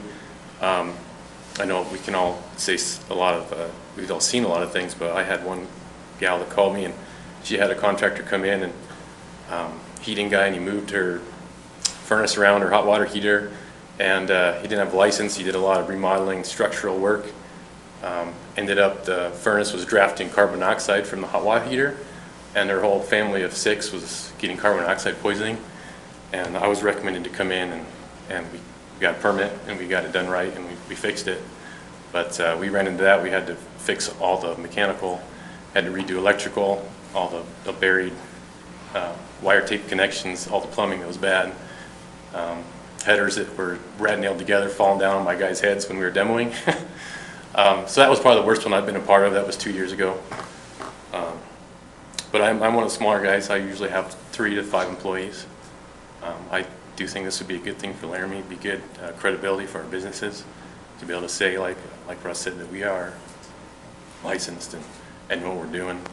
And I think one of the things too that would help is with our employees. I think it'd be good for encouraging our employees to stay a little bit longer and kind of work under us and learn a little bit more before they go out there. I think what happens too is when we lose guys and they start, they don't have enough work to sustain what they're doing, and they end up getting into stuff that they shouldn't be doing, electrical work and plumbing work, because they're there and they see it and they see it as an opportunity for work, and they think they know what they're doing, and that's one of the dangers too. But overall, I think it's going to be a good thing for Laramie. I think that, like Clarice said, this has gone out, the email for people that are pulling permits, and that's and if you've been pulling permits, then you got the email and you know what's been going on. So that's what I have to say. Thanks. Thank you, Brad. Frankie Spiegelberg.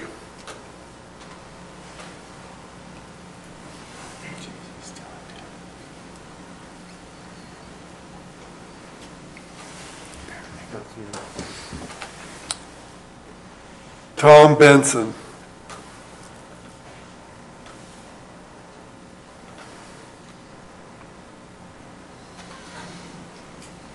Doesn't look like he's on there either.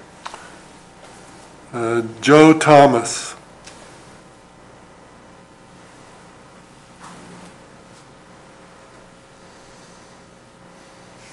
Not on there either, Mayor. Moving right along. Bryce Johnson.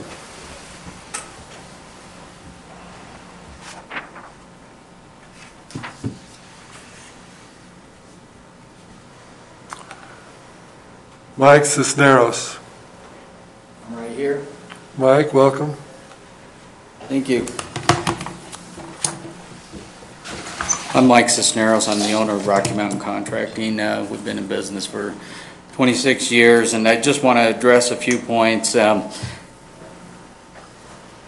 We probably do 80% of our work are smaller projects, anywhere from a couple of $100 to maybe $10,000 or $15,000 in the scope of the terms of projects. We do some builds that are over $500,000, but for the most part, most of our work is small work. And so I just want to point out that the representation at the meeting from the get-go did have people who do small scopes of work.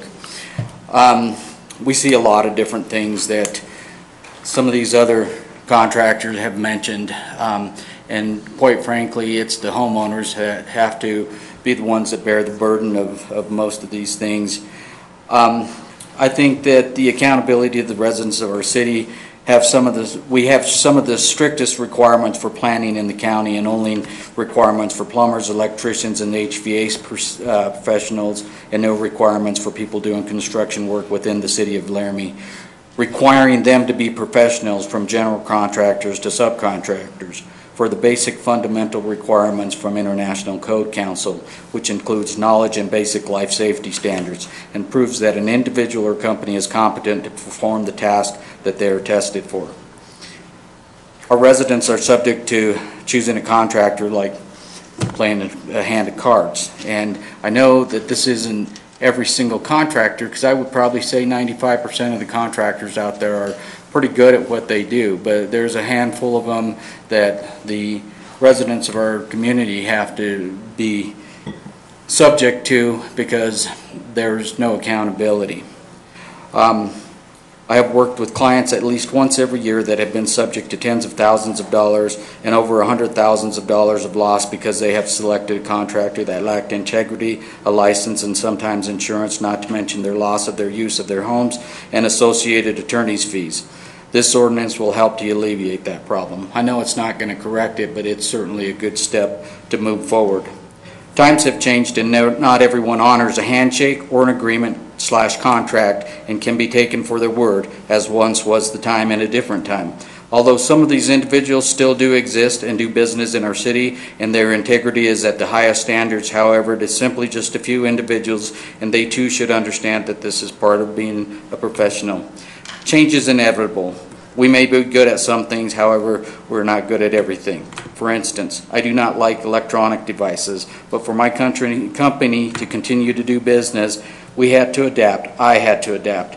For some of our current contractors in the city of this ordinance, they will have to adapt to the change as well. I'm not saying that licensed contractors are better. Mr. Cisneros, yes. Your 3 minutes are up. Okay, I'll leave this with you, and hopefully you guys can take a look at it. Thank you for your notes. I am 100% in support of this. One last thing I'd like to say is your license is through International Code Council. It's not necessarily through the states or the cities. Each city you have to go to, you have to get a license from that city to be able to operate in that city. But your licensure pretty much tells you can work in any state in the United States. Texas has a few different requirements. Some of the southern states have a few different requirements, and California does because of the different things that they deal with, hurricanes, earthquakes, things of that nature. But your licensure is covered across the board. So once you're licensed in one location through International Code Council, you can go anywhere and be licensed. Thank you very much. I'm going to leave this with you. Jesse McGuire.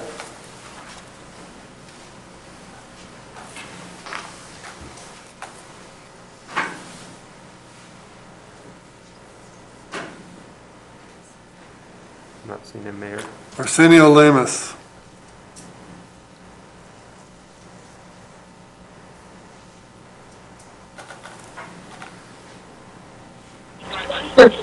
Hello? Yes, Arsenio, go ahead. Yes, sir. I just have a few things to say. In this time of COVID, and with some small contractors struggling, and on the flip side, some homeowners not doing so well that have a need to hire contractors and less of ability to pay. It just seems like an untimely time to put extra regulations on contractors who are wanting to go out and work. You know, the customers out there, they don't have the same money to pay top dollar for contractors. And if you have a reduced pool of contractors working out there because of extra regulations or extra burdens placed on them so they can go to work every day, that just makes it tougher for everyone, I think. narrowing the pool at this point in time when it just seems a little cruel. I think it's a little inconsiderate at this time. I think the timing for these new regulations is just bad. And with that, I thank you very much for your time. Thank you, Arsenio. I'm going to go, before we open it up to all those others that are here, we'll give everyone a chance to speak. I'm going to go through the ones that we have on our list that did not respond, and I'll start with, and by the way, I'll go through this list. If any of you there, just start speaking. Frankie Spiegelberg, Tom Benson, Joe Thomas, Bryce Johnson, and Jesse McGuire.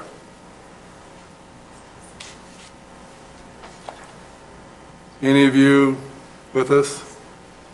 Okay, I'll open this up now to the general public. Anyone in the council chambers that wants to speak, come up, please. Give us your name. And you have 3 minutes. My name is Michael John Cisneros. I work underneath my dad with Rocky Mountain Contracting, and I plan to take over the business.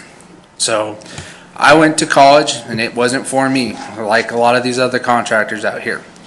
And I personally believe that if you are going to choose a lifestyle of contracting work and it's going to be your career for the rest of your life, there's no reason why you shouldn't be able to go up and do the studying and testing that you need to do. I have not done mine yet, but I am in the process of studying. And I was not a person who enjoyed book work, but if you've been in the business long enough and you've done a lot of work, I've been in the business for 18 years with my dad, you know, there's stuff that I learn every single day, and there's stuff that I've learned in the code book every single day that I acknowledge myself with. And I think that it's really important to give the customers, new homeowners, and everybody else who is willing to buy a house in Laramie the opportunity to make sure things are done right. And you know, I appreciate your guys' time, and I hope you guys look at it from that standpoint. Thank you. Thank you, Mr. Cisneros. Anyone else in the council chambers? Okay, those that are with us on the phone, any of you that would like to speak? Go ahead and unmute, hitting *6 and start talking. Hello, Honorable Mayor. This is Chris Stratton. I do have a question in the regards to this bill with people who do installation of smart home, those types of applications, and how that would affect those types of contract labor. Because it looks like it's a very broad end on what a handyman can do, and definitely broad end on if you're needing full licensure for that that type of situation. Otherwise, I'm very supportive of this bill. Thank you for your time. All right, thank you, Chris.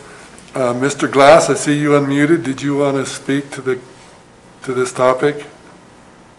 Yes, Mr. Mayor, members of council, I do. I'm very concerned about this. As you know, I'm a candidate to sit on council, and of all of the things that I've said during my campaigning for the seat, the thing which has rung true the most with the public is the slogan which I've campaigned with, which is democracy, not bureaucracy.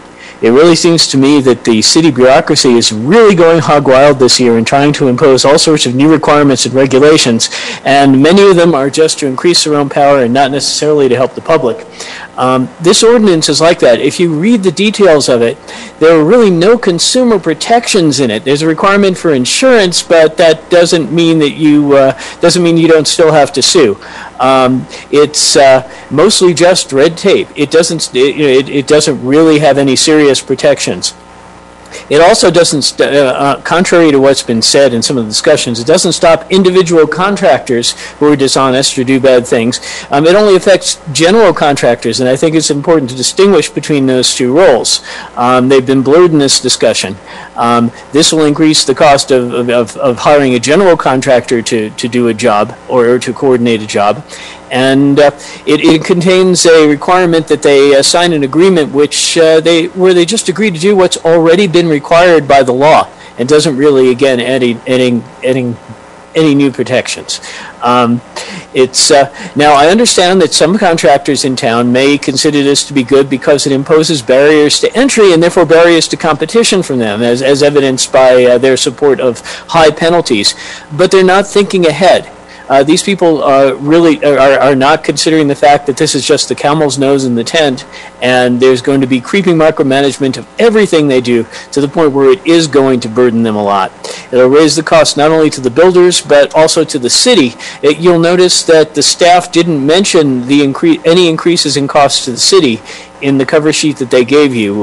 They only mentioned the revenue, and that's they really weren't presenting the whole picture to you. It would raise the cost of housing in Laramie, which is not what we need in the age of COVID-19. It also contradicts a council goal, which is to make affordable housing available in Laramie. And worst of all, it does not allow you to serve as your own general contractor without a license. If you read Section B, it says general contractor means any person or business entity that contracts, warrants, or represents to be in charge of, lead, or manage any construction project. This does not exempt the homeowner who wants to be their own general contractor. And if you do pass this, I certainly hope you rectify this, because right now it does prohibit the homeowner from doing that. In any case, again, what we should be concerned about here is what will come next. Our current bureaucracy seems to think that you'll rubber stamp this and that then they'll be able to sneak in more requirements, and I think ultimately this will be burdensome and just an expansion of bureaucracy in Laramie. So I really think that you should say no to this. Mr. Glass, your 3 minutes are up. Thank you very much, Mr. Mayor. Thank you. Anyone else in the public? Comments, questions, concerns? Mr. Mayor? Yes. Casey Frome here. I agree with a lot of the previous statements. One thing I'd like to point out as well is it seems like this ordinance is to focus on making sure that we don't have bad contractors within the city. The enforcement is something I'm very concerned about. The city seems to think that they can enforce it by essentially inspecting, right? Those that pull permits get inspected. I know this, I build within the city. What I'm concerned about is those that don't want to get the contractor license are no longer going to pull permits, and we're going the other way, where those that may have pulled permits previously aren't going to do it now because they have to get a license, and we're creating an issue, essentially a bigger black market, if you will, with those that don't want to get that license. The costs associated with this were projected to be $500. If we're really concerned about people operating as contractors within the city of Laramie and wanting to regulate that, we need to have people, boots on the ground, looking for that. If that's not what we want to do, I don't think this bill is going to enforce exactly what you're wanting to do, or whoever's proposing this bill. And so I think that's something the council really needs to think about. If we're really going after bad contractors, so to speak, we need to have somebody going out there to go after those bad contractors. What this bill potentially can do is push those bad contractors even further out of the light, and we have more problems simply because of the licensing. So thank you very much. Thank you, Mr. Frome. Any others from the public? Looks like Caleb raised his hand. Caleb Hine. Mr. Hine, go ahead. Hello, I was going to say very similar to Casey and Mr. Glass. It seems like a lot of the smaller remodeling places were not put in this. I would be curious to know how many of those people participated in it. And then my second Yeah, I just go with the same comment that was just made with Casey and Glass. I don't want to take up anybody else's time. Thank you, Mr. Hine. Anyone else?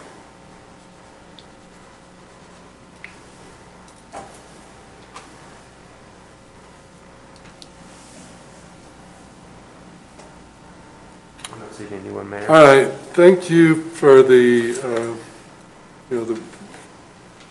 comments from the public. We appreciate the input.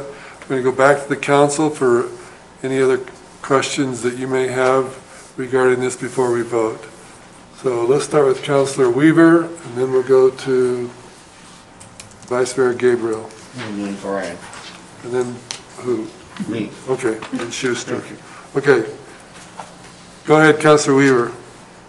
Thank you, Mr. Mayor. I would like to provide, as part of my time, an opportunity for the staff to clarify any of the points that they might want to with regard to previous comment, and then reserve just a moment for my own comments, Mr. Mayor.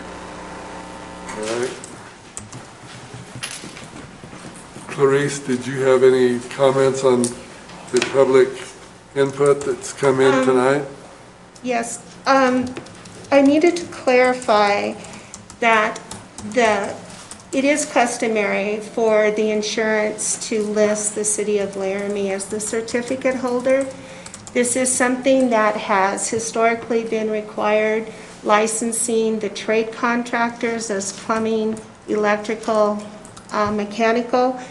And on the state of Wyoming, the City of Laramie is listed as the recipient. And that is actually from the state level. And we cannot accept, they have two different certificates. The one that does not indicate the City of Laramie as the recipient, we cannot accept through our office. So I did want to make that clarification.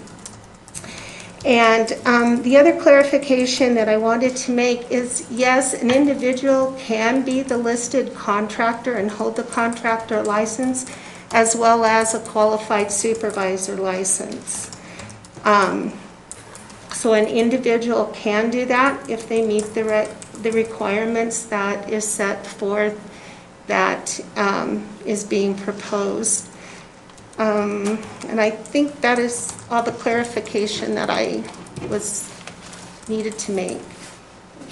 Okay. Councilor Weaver, do you want to follow up? Thank you, Mr. Mayor. Yes, just quickly, I wanted to say that I really appreciate the input we've received from the folks that are in the business that have shared their insights with us on this topic. And I want to thank the staff for their effort on this to bring people that are in the businesses, in the trades, into this process, give them, it sounds like a meaningful opportunity to have input here.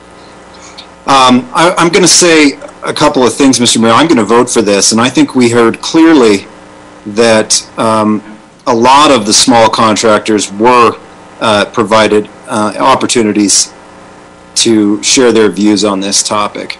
And then my thought is that most people are not willing to cut corners if it has an impact on the safety of themselves or their families. And then I think 95% of the time that's true even beyond an individual's personal safety or that of their family. Unfortunately, sometimes people are willing to cut corners if it protects their bottom line, and I think this might be a step in the right direction that addresses a number of concerns that I have had for a number of years about some activities in Laramie.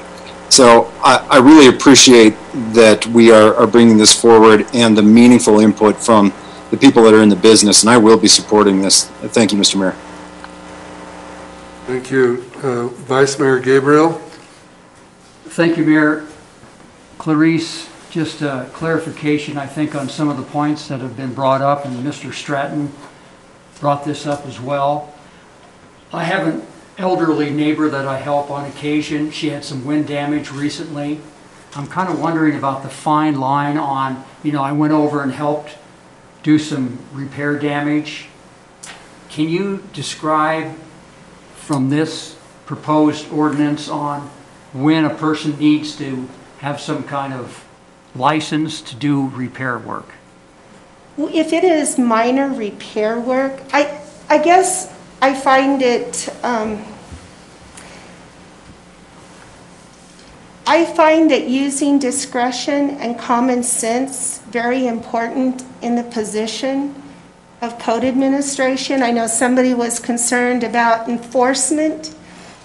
The City Council granted code administration the authority to enforce because of contractors not pulling permits or doing work without permits.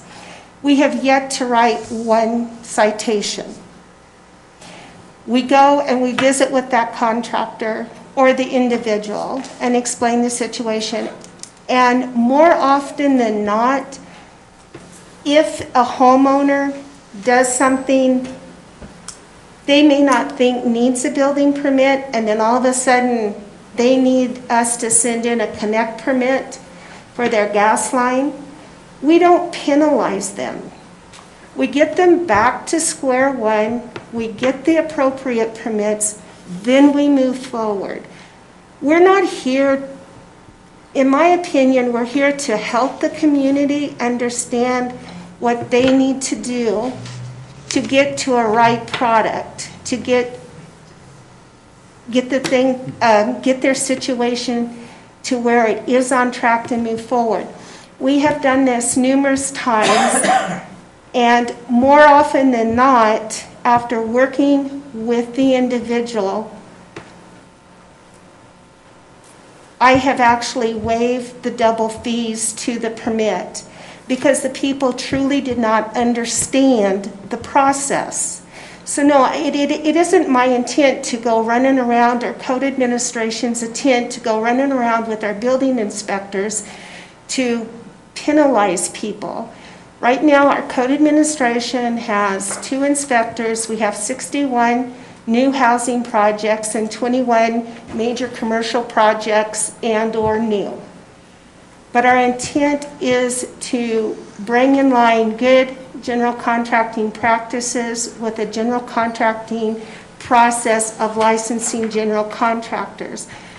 As one an individual indicated that this might drive and penalize to where general contractors are going deeper. Again, if you look at it, we're giving them a grace period to start the process of getting their general contractor license to move forward. We're not running out there the first day, putting a stop work order number and writing our $750 citation. Our intent, I have worked with trade contractors that come in from Colorado, that come from out of town, plumbing, mechanical, and electrical, and work with them to get them permitted so that they can work on the McDonald's project, so they can work on the Big D Sinclair project. They have enough hurdles. I do try to eliminate this, and I understand that there's several that think that this is a hurdle for general contractors.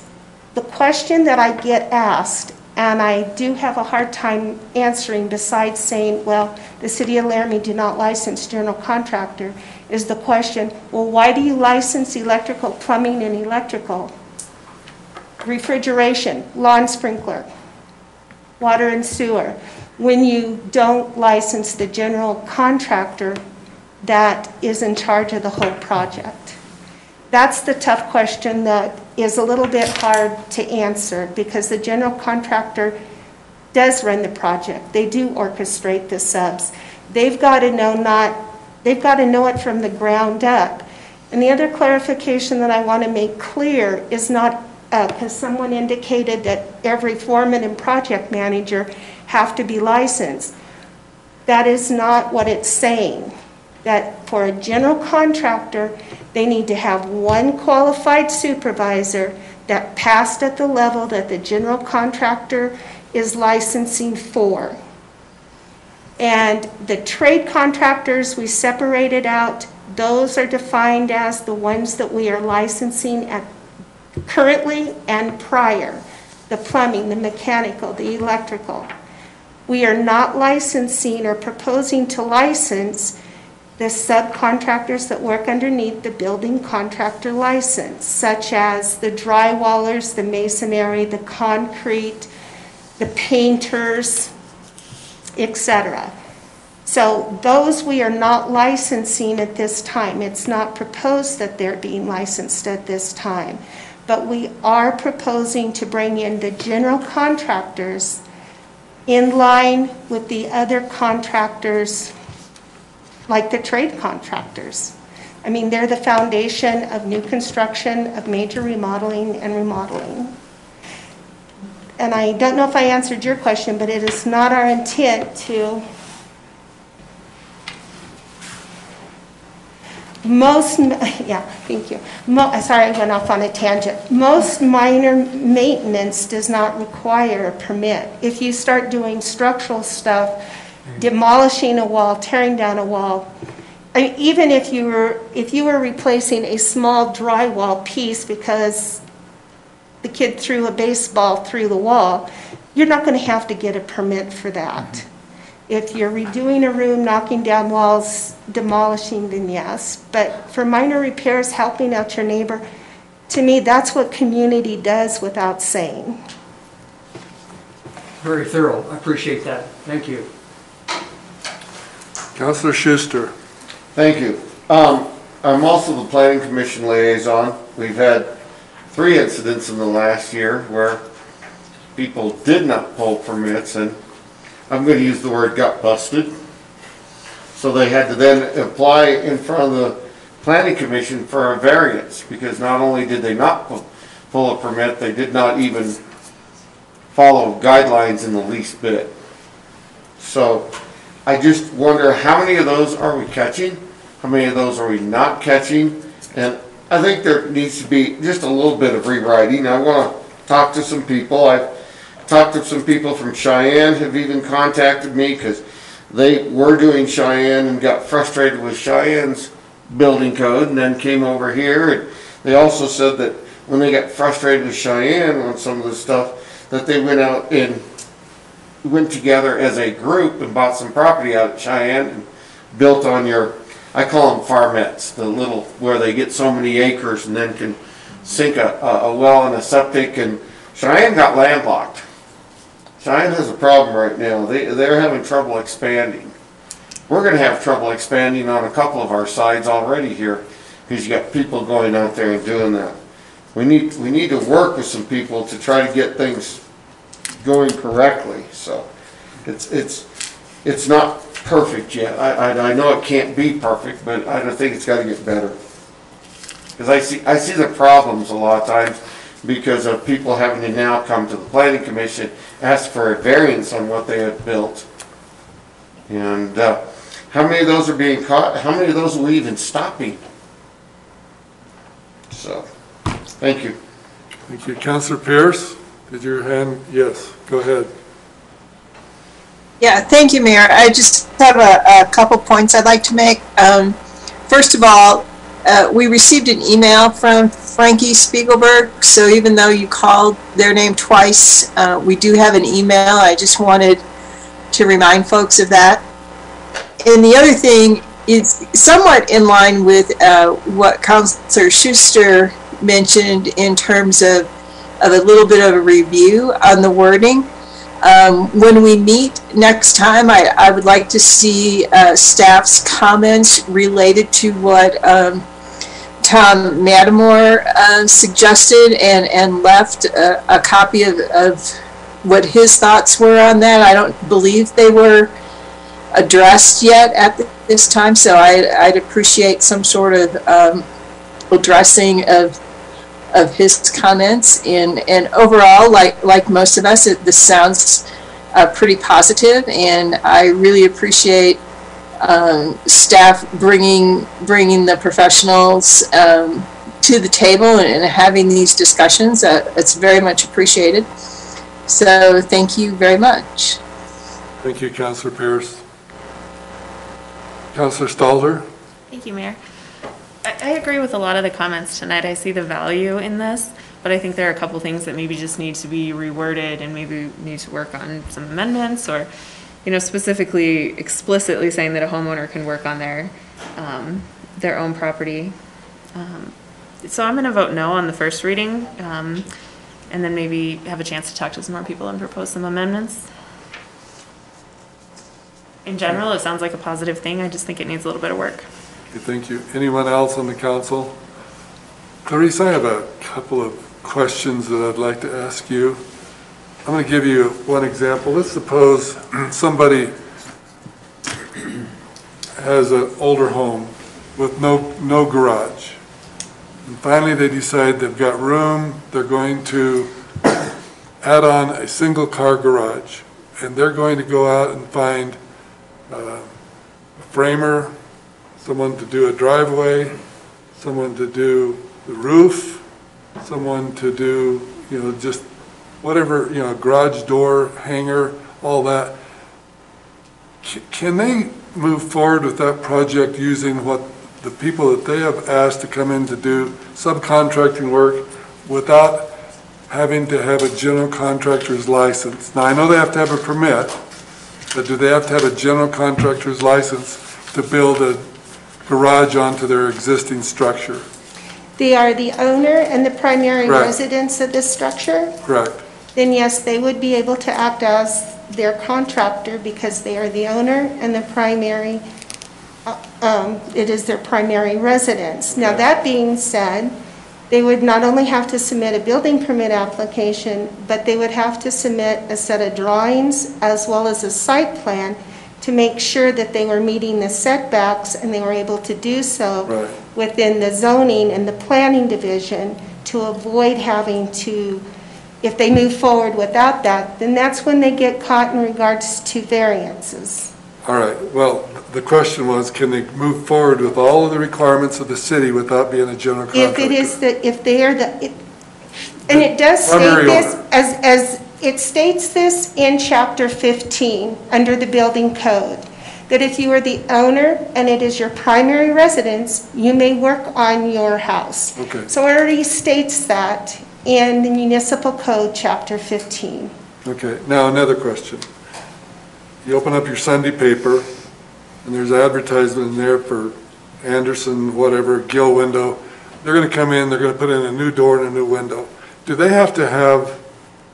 these people have to come in and have a contractor's license to do, general contractor's license to do that kind of work? So are within the they city? coming in and replacing the same? They're just replacing, taking out the window and replacing the window. They do not need a permit at this time, so they would not need a permit or a general contractor's license to do that.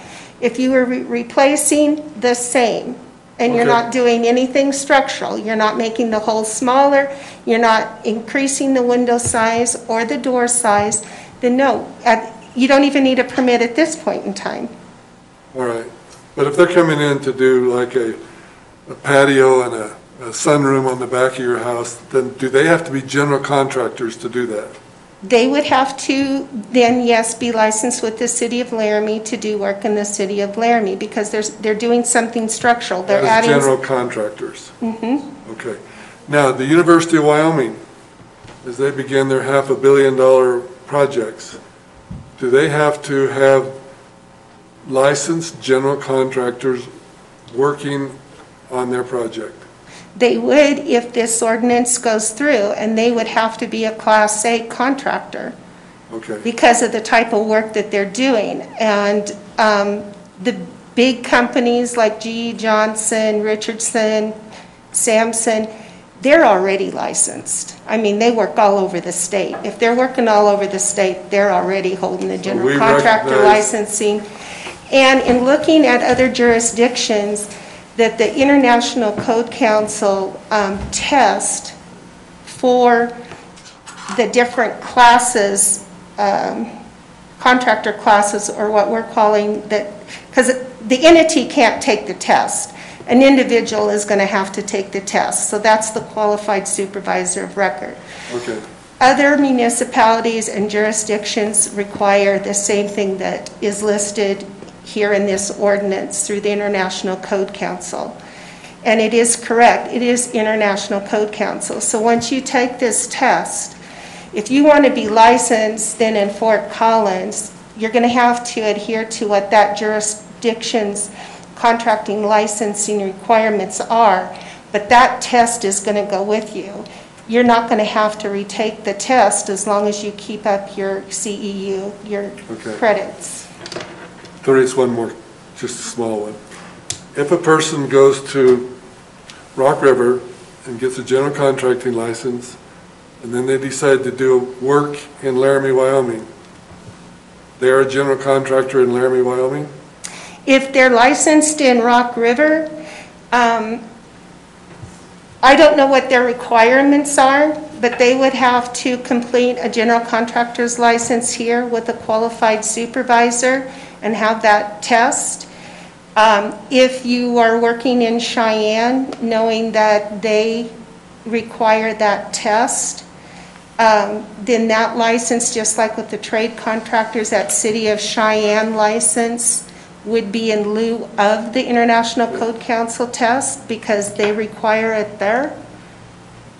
So you're saying general contractors from other communities throughout the state and maybe other states, as long as they have ICC certification, they're deemed general contractors without taking our tests? We don't issue the test. The test is issued through the International Code Council. Okay. And that's you good would for go us. out to iccsafe.org. Okay. And there you would sign up for your test. There's two ways that the contractor or the qualified supervisor could take that test.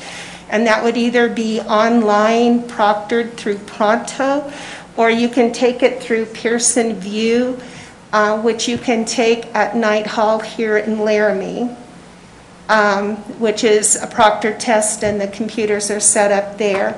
So to be licensed in Laramie, the entity, the business, whether it's a sole proprietorship or a corporation, would need to complete the contractor's application. The qualified supervisor or record would acknowledge the individual items that we talked about earlier, their contact information. The qualified supervisor would complete a certificate of qualification and verification of experience and provide us with a copy of the past ICC test that they're licensing for. You're given a copy of the test that says pass on it. And those are the things that would be required. It mirrors what is required by the trade contractors now, electrical, plumbing, mechanical, lawn sprinkler. Okay. Oh, and then they pay the fees before they get Sure. their piece of paper. Okay, thank you, Clarice. Okay, council, one more chance to ask questions, make comments. This is your chance to make comments before we vote. Yes, Councilor McKinney. So back to what thank you, Mayor. Yes. What the mayor was saying. You own 30 properties. Do you go into one property and somebody destroyed the property and you go in there to fix it because you own the property, not your primary residence? You go in to fix a drywall or a window or a door, or potentially a pipe. Do you have to have a contractor's license?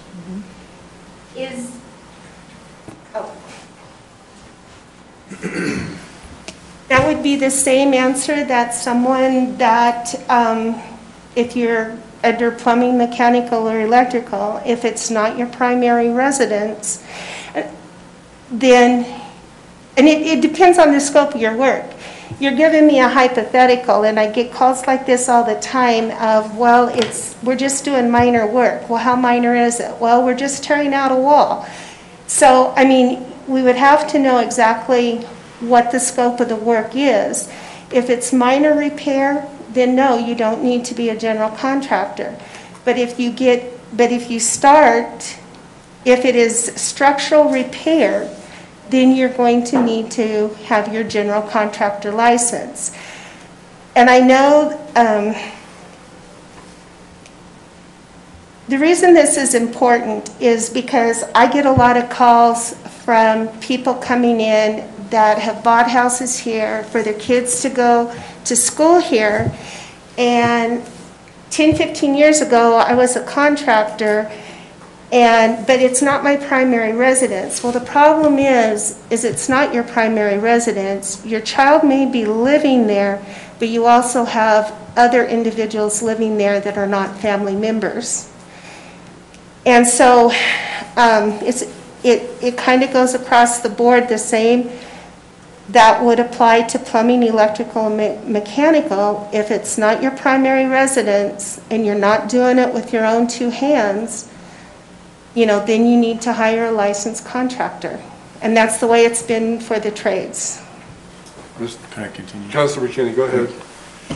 Okay, so hypothetical, somebody calls you, their kid's playing ball, they knocked out an outlet or a ceiling fan, you have to replace it. Do you have to have a contractor's license to do that in your rental?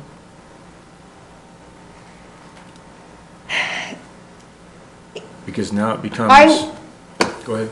Well, I was going to say, if you're putting in a fan That's already there. that's already there, no, you wouldn't need to have a contractor's license for that. If you're doing rewiring and rewiring the outlets. Well, how about fixing an outlet? Just say they broke it and you want You to mean replace replacing the plate? it. The plate or even the outlet itself.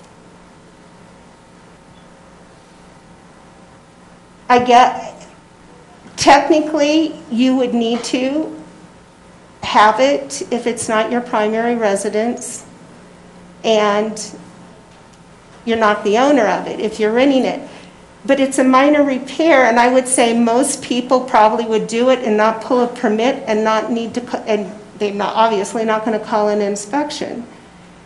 But if somebody knows that they did the repair because they happen to be in the store, or, oh, it's my rental and somebody broke the outlet, I'm fixing it, they come to you, you say something, you're going to write them a fine?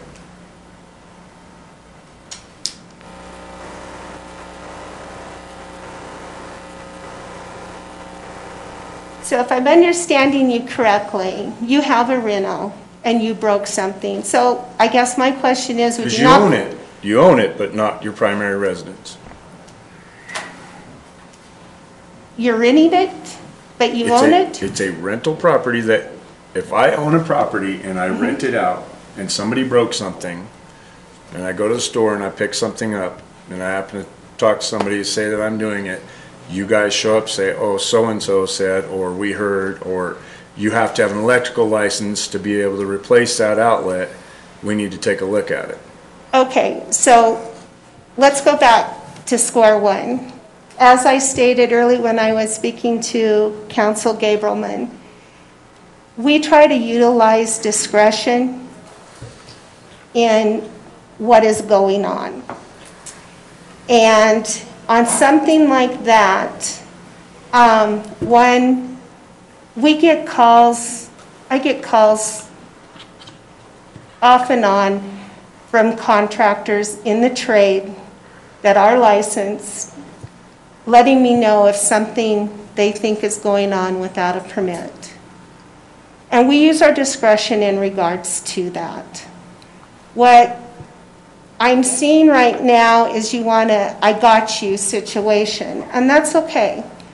But what I'm saying is we're going to use discretion. And as I said earlier, in the year or two that we have had the ability to write a violation of individual contractors coming within the city of Laramie, we have not issued one. So I really can't see that we would be sitting around looking for that one person that went and replaced an electric receptacle and looking for that. You, as the owner of the property, I'm sure have got liability insurance that if you rewired it poorly, you're going to pay dearly for it. So, I mean, we use our discretion. We don't go out and do inspections unless we have a permit pulled. All right. Thank you. This is, again, the first reading. We're going to have 2 more opportunities to go through this, should this pass the first reading. But I think we've covered the subject. Let's go ahead and have roll call, and then I think we probably better take a break. It's been way too long, but that's up to the council. Anyway, could we have roll call? Weaver. Yes. Harrington, Yes. Pierce, Yes. McKinney, No. Schuster, No. O'Doherty, Yes. Stalder, No. Gabriel, Yes. and Shumway. Yes. Okay, that is 6 yeses, 3 noes, 0 absent. All right, so that passes the first reading. Council, do you want to take a 5-minute break? Yes. Yes, we do. Okay, we will be back at 5 minutes after 9, so go ahead and take a 5-minute break. First, hold on, hold your chair while you go. There, so we're going to get back to our agenda for the regular city council meeting. The next item is item number 12. It's to be introduced to us by Councilor O'Doherty. I move to approve on first reading original ordinance 2009 amending chapter 10.08 of the Laramie Municipal Code related to the official traffic commission. Second. Second. It's been moved and seconded by Councilor Schuster. Who do we have that's going to introduce the original ordinance on the changes to the traffic commission? This is Bob Southard, Your Honor. I'll speak first. All right, go ahead. And somebody, Brooks Webb is also on the line for more detailed operational questions if you have them. You all have seen this before. I mean, this is the end of a 1-year-plus long process. You've seen this proposed ordinance, and so I'll walk through it again one more time. You know the reason for revising the ordinance is that the old Traffic Commission ordinance looked to be easily 100 years old, and it just needed updating. This draft ordinance, I'll just go through it. So we still have the Traffic Safety Commission. We've changed the membership. It's still primarily a citizen board, 6 citizens and 3 city staff. Those citizens, we kept it at 6 because we've now got 6 members of the commission active. Their terms are already staggered, so it'll be easy to pick up with this new commission. Next, the commission is going to operate by bylaws, which you've already seen. You had a work session on and received public comment on, including comment from members of the Traffic Commission. That's where some of the operational details of the Traffic Commission will become more apparent about how, folks bring issues before the Traffic Commission, etc. That'll be done by resolution. So if this goes through to a 3rd reading, we would anticipate bringing the resolution in a discussion of the bylaws in front of you at that time. The next section is just a very general description of the wide-ranging brief of the Traffic Commission to work with staff and make recommendations to staff and, in certain circumstances, to council. And last, the ordinance makes clear what the city engineer should be doing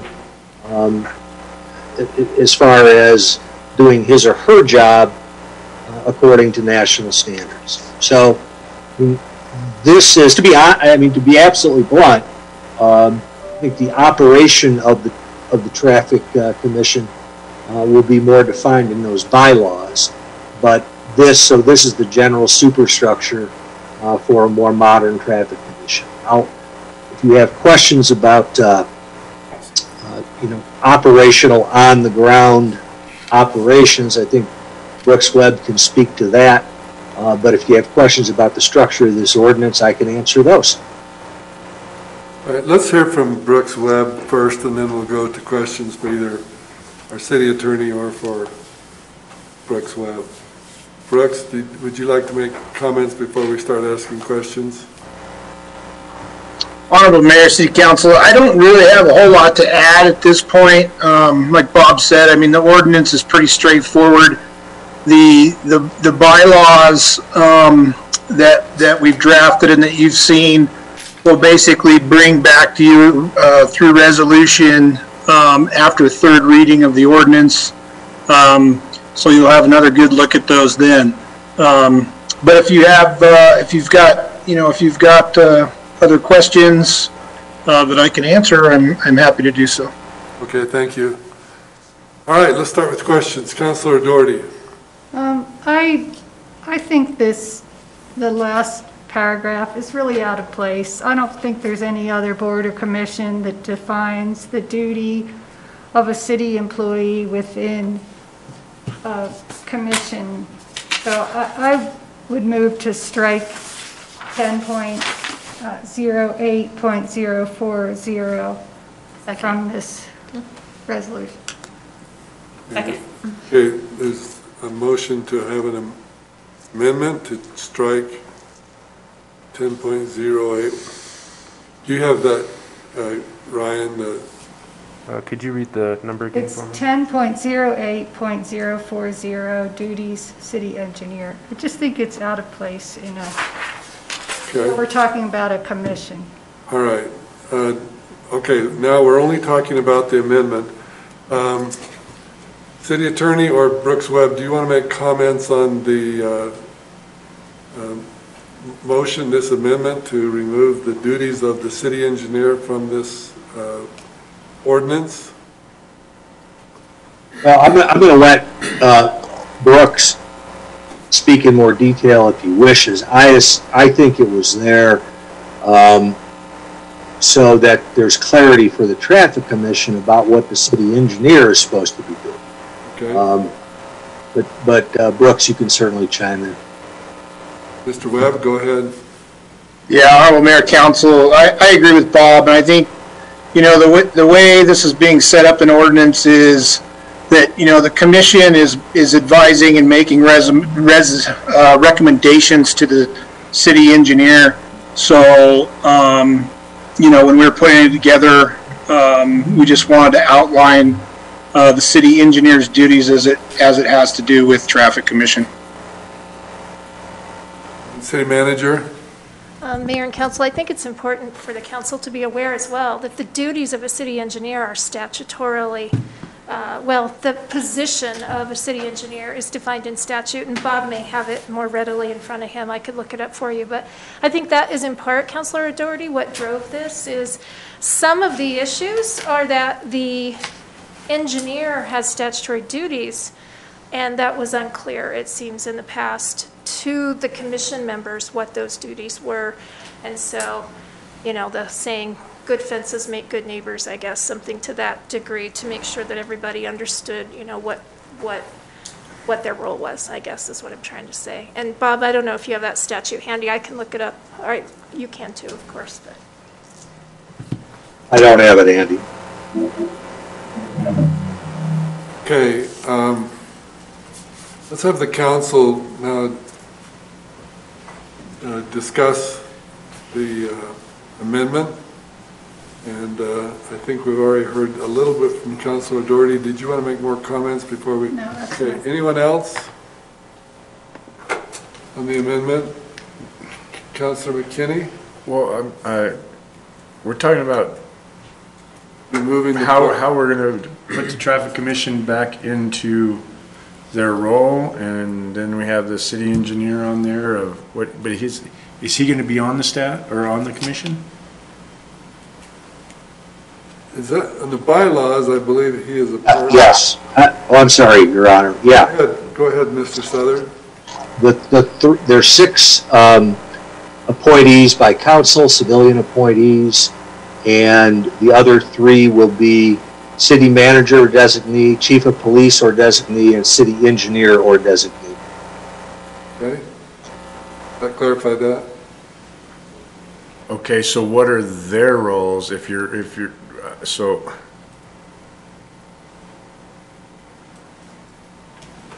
where's their roles in it? If the city engineer's in here, isn't their role, shouldn't their role be in here? You're talking about the city manager and The city manager, chief of yeah, the police? chief of police? So we know what their full Okay. role is with the That's- commission? Sure, that's a good question. We have the duties of the engineer, but is it necessary, I mean, we're talking about removing the one, that makes sense to me, but Mr. Southard or Brooks Webb or city manager, you want to comment on that question? Mayo City Council, the other members, their purpose and responsibility, basically, well, all their purpose and responsibility as commission members falls under 10.08.030, purpose and responsibility. The city engineer's duties are a little further than that, which is why they're further defined. Okay, anyone else want to make comments on that? City manager? I just would add to that, part of the reason for that is the city engineer is a licensed engineer and has licensure responsibilities and duties, whereas these other members of the committee are just general folks and not encumbered, other than there is one civilian. And Councilor McKinney, this is outlined in section 10.08.010. There's really just 3 main sections. So the recognition is that the city engineer is a statutory position, and that as a person holding professional licensure, there are certain obligations that the city engineer has that are unique and special to that licensure and statute that, for instance, I or my designee, who would probably be Brooks Webb, the Public Works Director, would not have. Councilor Doherty? I think since it's an advisory council, it doesn't make policy that it's not necessary to have city staff and not necessary to describe what a city employee does in that much detail when we're talking about an advisory committee. And the information or the advice they give can be taken or not if the city engineer thinks it's not appropriate. So I just think it's out of place there. Thank you. Okay. John? Yes, Councilor Stalder. I'm looking for, but I can't find the Board of Health. That would be another example where you have a licensed individual, like you have a physician, but I don't know if it outlines their duties, just for comparison. And I can't find it online. Yeah, Mayor and Council Member Stalder, I don't believe it does, but they're not members of city professional staff. They're outside folks. So Board of Health requires, I think, a dentist and a medical doctor, but it does not. The statute, or excuse me, our municipal code does not outline that because they're outside, separate professionals, like, for instance, Councilor Stalder, you're an RN, but because the city engineer is a statutory position of the city, yeah. Councilor Pierce? Yes, thank you, Mayor. Can you tell me who the second was on Councilor O'Doherty's motion? I missed that. Maybe I did too. That was Stalder. No, that's Stalder. She did Okay, it. good. Then we're Thank you. proper. Thank you, Councilor Pierce.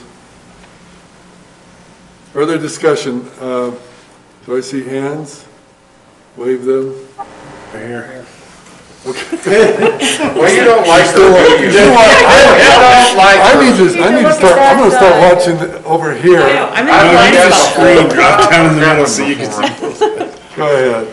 Councilor Stalder, you're up. Yeah, I just really want to reiterate what Councilor Doherty said. I think that it's the job of the staff, professional or not, to make recommendations to an advisory board. So that's where all that professional qualifications and licensure comes in. And they say, I reviewed all the books with all the long acronyms, and this is what we're supposed to do. And then it's the advisory board's job to say, does this fit Laramie? You know, the Fourth and Clark parking debacle that started all of this was like a really good example of that. And then it comes to council. So there's 2 more layers of approval beyond that. I don't know, I don't think it needs to be outlined quite that way. I agree with Councilor O'Doherty.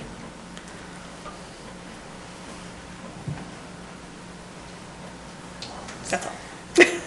Vice Mayor Gabriel. Thank you, Mayor. And I would just disagree on that point because I feel that the commission needs professional advice, trying to decipher the best possible way to proceed with traffic recommendations, that if they have that professional advice there, then we don't need to have that later down the road. If we start initially with the traffic commission, it just seems to me that a lot of times when you have that professional advice there, then it's for the best.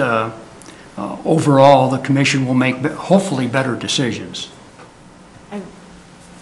Councilor Stalder, did you want to? Yeah, I very much agree that they need the input. I'm saying like the way it's worded specifically, I don't think we need that specific designation. Okay, still on the amendment. Okay. Councilor Doherty? I'm not saying remove the engineer. I'm saying remove where we describe what the city engineer does. We don't, you know, and if you change, if the guidelines change from AASHTO to AASHTO, then you would have to change the ordinance. It just seems like it's too specific. That it's not saying remove the engineer. I'm just saying we don't need to describe the job of the city engineer when we're talking about a board, a commission. Thank you. Okay. All right. Honorable Mayor, if I may say something just for a second, this is Eric Japp, City Engineer. Yes, City Engineer, go ahead. Yeah, so with this, the thing I wanted to add on this section was, as the Traffic Commission has moved forward, one of the things that was noted as we were setting up the ordinance is that there was nothing stating what the Traffic Commission shall be held to. So as you look at this, that's what the MUTCD is, the AASHTO, the NACTO. And that's what one of the main points of having this section in the ordinance was to outline that as the Traffic Commission moves forward with, you know, plans, ideas, you know, designs, that they are held to these standards. That is something that was lacking in the previous ordinance and was noted that was needed to be added to this. And then with that, the city engineer is being added in there because it becomes the city engineer's responsibility for that to, you know, enforce that. And that's, you know, it's outlining what those code requirements are, and then the city engineer is responsible for that. So I understand where council's coming from, but I also wanted to add that explanation that it's more of establishing what rules and guidelines and all that the Traffic Commission is held to than necessarily defining the role as the city engineer. The city engineer is just responsible for making sure those rules are upheld for the Traffic Commission. Thank you, Councilor Doherty. The previous ordinance gave the Traffic Commission technically the ability to go down and make a left turn lane. So that was the problem with the old ordinance. If we're making it just an advisory council to begin with, then this is superfluous. Thank you.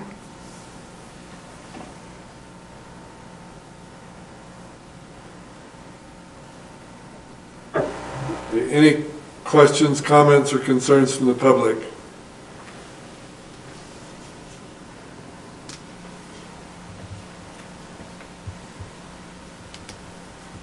Looks like Nancy Sindelar unmuted. I'm trying to get my camera to work. Okay, Nancy, you're on our list, so thank you. Go ahead. You have 3 minutes. Okay, I did a whole lot of preparation. I don't know if I can cover it all in 3 minutes, plus what everybody else has said. My main objection is that we have 3 voting members that are also city staff. When an item comes before the Traffic Commission, whether it was brought by the public or by the city, the first thing that happens is it's prepared by the engineering department. They would give us a packet, similar to council packet, with wonderful diagrams and numbers and figures and anything we would need to make the decision. That's their vote. They've already voted on that. We would consider what they had. We would also consider public input. what we saw on the ground, our own experiences and knowledge, and become a sounding board for the public. So that if the engineer following their duties specifically says, you need to put a left turn lane here, using that example, and the board says, no, we don't think so, the engineer has fulfilled their duty to follow their guidelines. They will not lose their license if the city does not decide to do what they recommend. I also wanted to look at, and that's the way the process has worked in the past. My main contention is having the the voting members there that are already paid staff, that have already created the input that the commission will look at. There needs to be as much public input, since commerce and transportation is such a large part of how we run the city. And it needs to be democratic. They need to be able to come to the sounding board and not have the city overrule. I also very much would like to have professional engineers on the board. If we don't have them, can the board not meet? This is required. In one of the paragraphs, I didn't write the numbers down. That at least one member of the commission must be a licensed engineer. Well, if none apply, what do? Does that shut the whole thing down? In the past, we had the wonderful joy of having a university professor, and we were able to use the work of the students and they gained and the city gained. Saved thousands of dollars on one thing, that, if I remember correctly. Okay, I'm trying to read quick. And previously, if there was something that was of concern on our agenda to the police chief or the state highway department or any number of other agencies, they would send a liaison to show up and give us input. So giving them voting privileges, I don't think is proper. Also, the enabling ordinance and the bylaws, I think we should be looking at them together, putting in the bylaws by a single one-time shot at the end of this process is not allowing for enough public input on how everything should be done. I'm going to save my last however much time I have in case I need to comment again. Thank you. Thank you, sir, Mr. Mayor. All right, thank you, Nancy. Anyone else in the public that would like to make comments? Mr. Glass, go ahead. Honorable Mayor Shumway, members of council, yes, this jumped out at me right away, and it seems to me that it's completely and totally wrong, as Ms. Sindelar said. It is completely inappropriate to have city bureaucrats as ex officio members of a board of a commission. Several of the members in this proposal would not be council appointees, but rather employees hired by the city manager. What's more, some of them are one another's bosses, and therefore they wouldn't be independent members of the commission. City boards and commissions are and should be bodies of ordinary citizens appointed by you, the city council, and the ordinances require them to have terms so that they can be considered by you as members, and you can determine whether they do a good job or not. This obviously is not consistent with a city employee hired by the city manager staying on as long as he or she has a job. The PE requirement, as Nancy mentioned, is also inappropriate because we have one on staff to advise the commission already. Again, as I said earlier in this meeting, we need democracy, not bureaucracy. If we have a commission at all, it should consist of members of the public appointed by you, our elected officials. City bureaucrats already have plenty of power. They shouldn't be members of any board or commission. They can advise it, but they absolutely should not be voting members. Unless this is fixed, please vote this item down. Thank you, Mr. Glass. Anyone else in the public?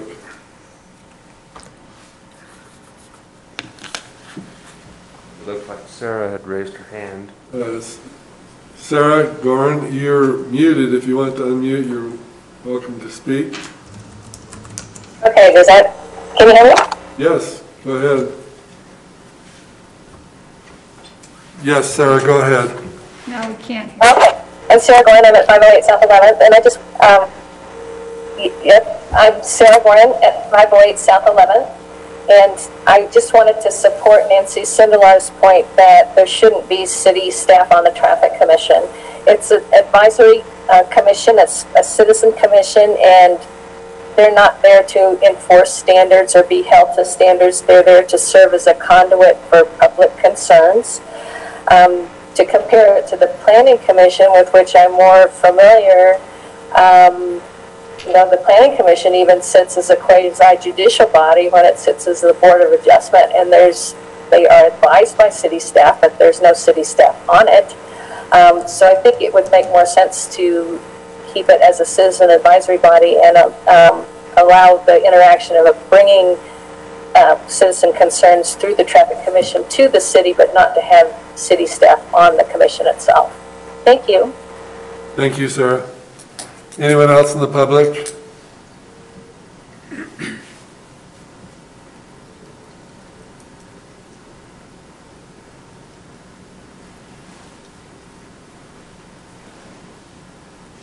Okay. Seeing none, go back to the council. This is again on the amendment only. We're not, any other comments before we vote on the amendment? Let's go to the city manager and then we'll come back to council. Mayor, I just wanted to mention, I certainly appreciate the discussion, but I will tell you, staff did research, tried to model our transportation, or traffic commission, excuse me, after something more current than what we had previously in code, which referred to dray stands. I don't even know what that is. In any case, I will tell you it is not unusual, and we could certainly provide some examples on second reading, at all for a transportation planning committee to involve professional staff. Case in point, I would offer, I'm trying to look it up, but it's just too late and my brain's too slow. But when you're engaging in transportation planning, it is very common to involve professional staff with that long-term view of the trajectories for growth in the community, where transportation will need to be extended, et cetera. So be happy to provide that if it would help people feel more confident going forward. Okay, thank you. Council? You didn't look again. Even face this way.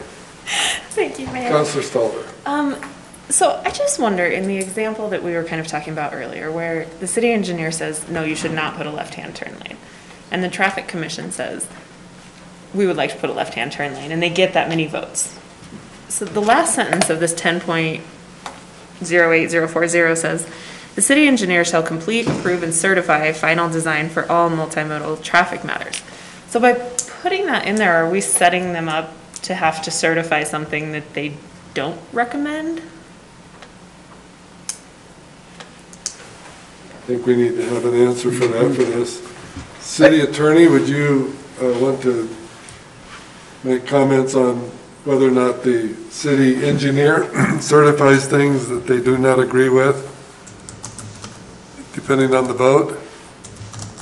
Honorable Mayor, City Council, I may want to let Eric speak to this, but I think if it does not meet the standards, that they're not going to be obligated to certify that as final design and put that into action. If there's a dispute, it may go to council where council looks at it. But you know, as a professional employee, they've got an obligation to meet certain standards, and if they don't meet those standards, they may not put their stamp on that final design, and wouldn't be obligated to do so anyway through statute. Mr. Webb, is that what happened on the 4th Street decision? Pretty much, yeah. Okay. All right. Anyone else before we vote on the amendment? Let's do roll call. Okay. Pierce? Sorry, yes. Stalder? Yes. Schuster? Yes. Harrington? Yes. Doherty? Yes. Weaver, Yes. McKinney, Yes. Gabriel, No? and Shumway. No. That is 7 yeses and 2 nos. So that no longer is a part of the ordinance that we're looking to. So let's go back to the original ordinance which we have, which has been amended. Discussion by the council on the original ordinance now as it stands without the engineer being a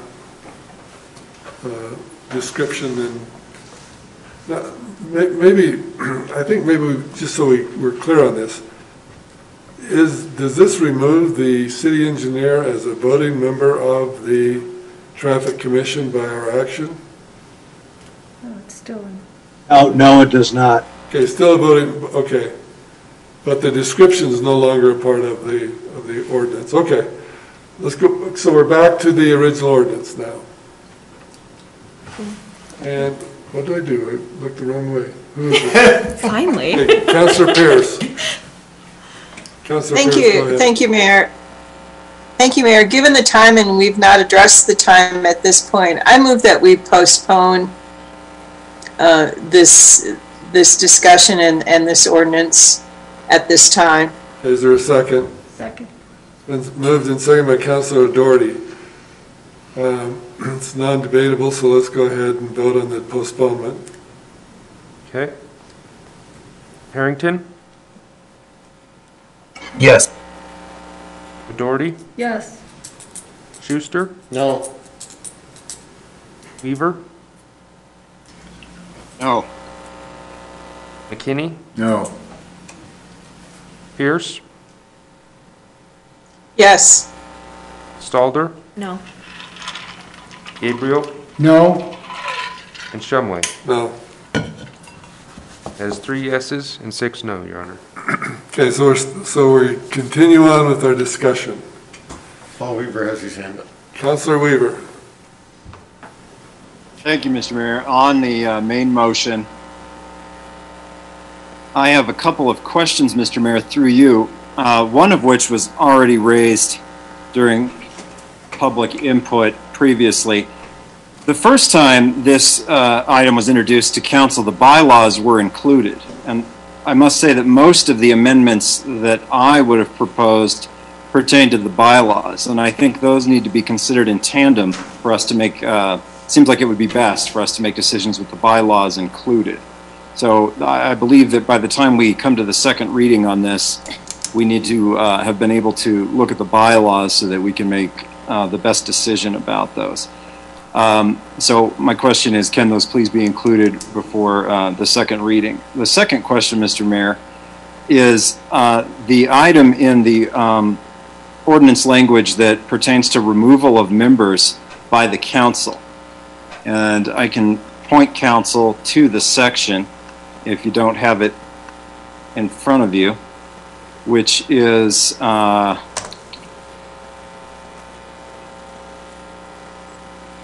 me out, folks. 10.08.010. Thank you very much, Councilor Stalder. Mr. Mayor, through you.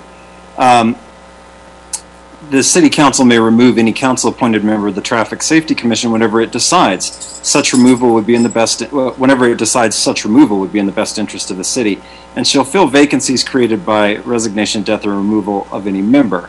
Now, vacancies created by resignation or death, I think that's self-explanatory. But I wonder if this ability for the council to remove appointed members of the commission and whenever it decides such a removal would be in the best interest of the city, exists in any of our other boards and commissions? And if somebody could answer whether or not that's the case for the Planning Commission, the Civil Service Commission, and Parks and Rec, for instance. Thank you, Mr. Mayor. Those are my questions. Okay. I think the answer to that is it depends on the bylaws, and I guess if there's anyone that knows the answer to that, I would guess that they're not all subject to removal by the council with that specific designation for that. Anyone? Mayor, if I may, I certainly yes, have Mr. Southern. I've not studied other boards and commissions for that specific reason. I know it's not uncommon. I wouldn't advise setting up a board unless you could remove people from it. Okay. This is a recommending body. All right. Now, council, we will complete, we're past 9:30. We're into the last item on our agenda, so we'll complete this unless we get up to the 10 o'clock hour. I would like to leave some time at your discretion so that we could have public comment. So we have already denied a motion to postpone, so let's see if we can get through this quickly. And go. Any other comments from the council? Questions? Public, anything from the public on the ordinance in general? Oh, okay, before we go to the public, I looked over here, you wait till I turn my head. Not true. Councilor Staller. Thank you. I know it's very late, but I would like to make an amendment before we vote on this. Okay. I would like to amend section 10.08.010 to read, "The Traffic Safety Commission is created and shall consist of 6 members as follows," and strike the city engineer, the city manager, and the chief of police and their designees. Second. It's been moved and seconded to strike those 3 individuals as voting members of the Traffic Commission. Traffic Commission. City manager. I would just suggest you need to be mindful of the number of people on the committee. I think that leaves 6 by my count, and you need an odd number or you won't have an ability to break ties. Yeah, a 3-3 vote is a defeat. In that case, can I amend my amendment before we get into the amending? Depends on the second. Are you friendly to a friendly amendment? I'm sorry, it's really late. See what go ahead and make your... What if that said 7 members, but still strike all of the city staff? Are you? Okay, we have a... Councilor McKinney? Yeah, I'm good. Yeah. Okay, so now the motion is to change the number of appointed individuals to the Traffic Commission from 6 to 7 without city staff being voting members, but they would also be there as advisory. Yes. Okay, discussion on the amendment. City manager? Mayor and council, it's certainly the council's pleasure, but I think that I'm going to offer my opinion. I've pulled up on Google in the last 5 minutes the top 3 hits on city traffic commissions, and this doesn't include the pile of research on my desk that I didn't bring tonight. Las Vegas, Nevada, Binghamton, New York, and I think it's St. Louis, Missouri. Top 3 hits that all in their transportation planning committees involve professional trained staff who understand how to operate and manage the rights of way that this city is responsible for. And that's not only managing the physical property of the right-of-way, but that includes managing the safety of thousands of motorists, of every resident of this city, every tourist of this city, every pedestrian of this city, every bicyclist of this city. It's your pleasure if you want to take it out, and that's fine. But I think that it puts us exactly where we started this conversation 9 months ago, where you have engineers coming in front of lay people who are overriding those safety decisions and then bringing to you all a tie to break. And I just don't know that it gets us any closer toward our goal, which I understood to be modernizing this ordinance so that our transportation planning was done in an effective manner that represented safety of the public, motorists, and all the people I've mentioned, and also introduced that important public sounding board, I think, that Nancy Sindelar mentioned. I also have to tell you, as well as the folks on this call, I don't know how my staff feel, but I find it very affronting as a public employee and public servant to have it insinuated that somehow I don't care about the input of the public. And I expect my staff, the city engineer, the public works director, every member of this staff to welcome and involve and take the members, or excuse me, the input and recommendations of the public. That is not a sole function of you as elected officials. It is not a sole function of folks who sit on boards and commissions. That is a function that all 275 employees of this city perform every single day, which is to take very seriously the feedback we get from our public. So that's my 2 cents on it. Again, I just don't know that it is going to get us any better place than what we have in our code right now. So thank you. Okay. Discussion by the council on the amendment. We have 7 members of advisory from city staff. Weaver's got his hand. Weaver's got his hand up. Who did? Oh, Councilor Weaver. Councilor Weaver, go ahead. Thank you, Mr. Mayor, and other eagle-eyed members of the council looking for hands raised. Mr. Mayor, speaking to the amendment, I believe I understand where the amendment is coming from, and I believe that the council has a mind to try to strike a balance for the public process that we want to preserve, but also to make sure that that professional input that is necessary in the decisions made by the soon-to-be-formed Traffic Safety Commission is also included. And we need to strike that balance. I'm not certain that this amendment achieves that with removing all of the professional influence from the voting that will take place on this advisory commission. Now, true, it is an advisory commission, but on that same token, there is a place for that expertise to be included as these recommendations are then made to the council to approve, amend, or deny. So I can't support the amendment as it's currently framed because I think it's a bridge too far away from what we're trying to achieve. Thank you, Mr. Mayor. Thank you, Councilor Weaver. Other comments? Or other, Councilor Stalder? Thank you for what you said, Janine. I had no intent with my amendment to discredit city staff. I just think it's important that they make those recommendations based on their expertise, but it would be, to me, not democratic for them to make a recommendation and then vote on their own recommendation. That's Thank you.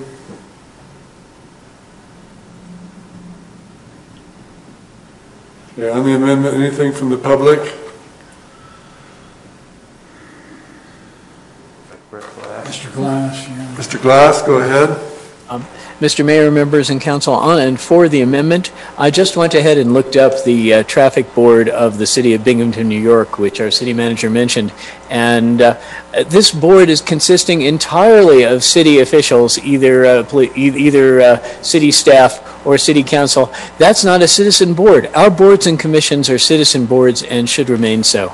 So I am very much for the amendment. I think we should have a citizen board which is advised by the by city staff, but does not have voting members of city staff. Thank you. Further comments from the public? Nancy Sindelar, go ahead. Thank you, Mr. Mayor. I am for this amendment. I would like to see 7. Partially because in my past in the military, I learned about span of control. 9 people is just more than our brains can comprehend. 6 is the number of people that you normally have in a group, so 7 would be a compromise, and sometimes we have absences. Thank you. All right, thank you. Further comment from the public?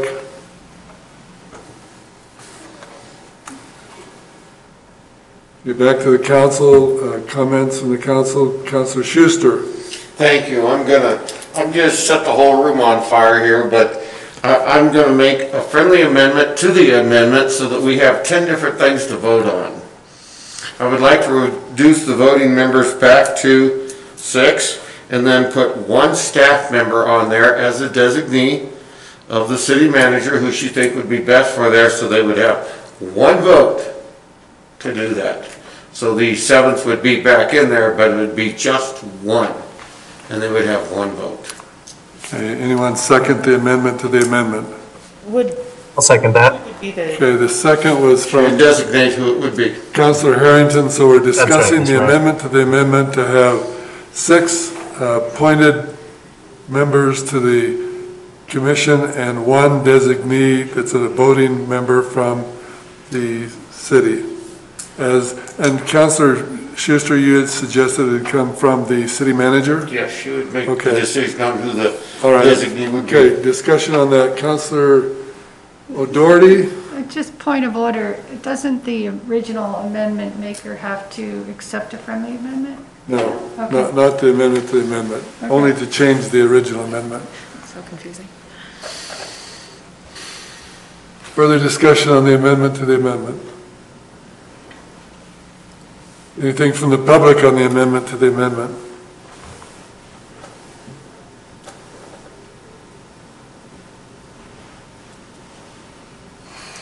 Council, any comments before we vote on the amendment to the amendment? Councilor Weaver. Thank you, Mr. Mayor. I believe this amendment gets closer to the balance that I would like to see this decision achieve.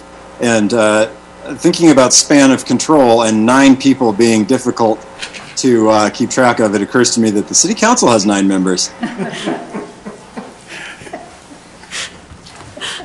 Okay. Case in point. That's what I was laughing at.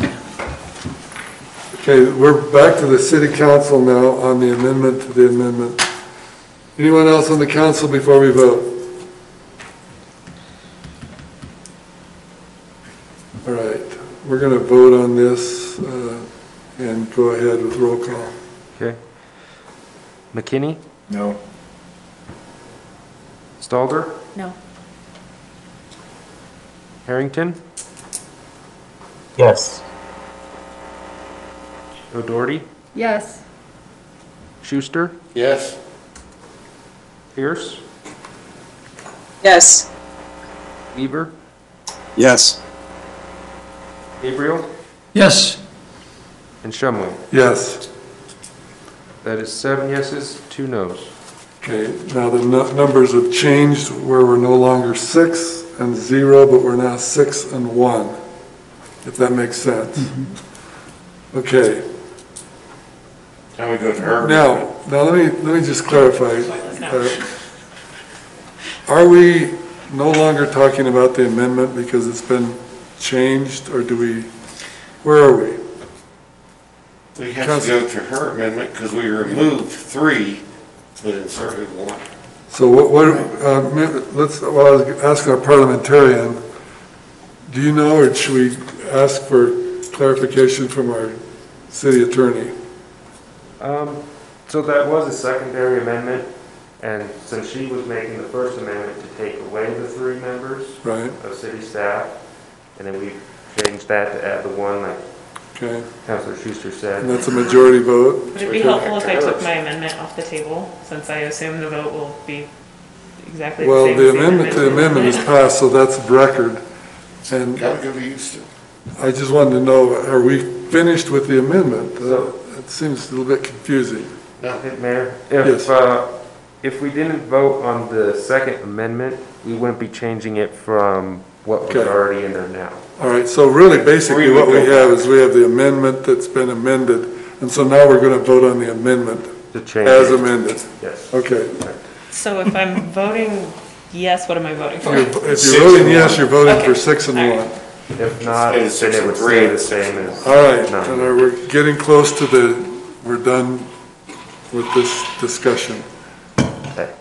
Okay, now, council, anything you have in addition to this?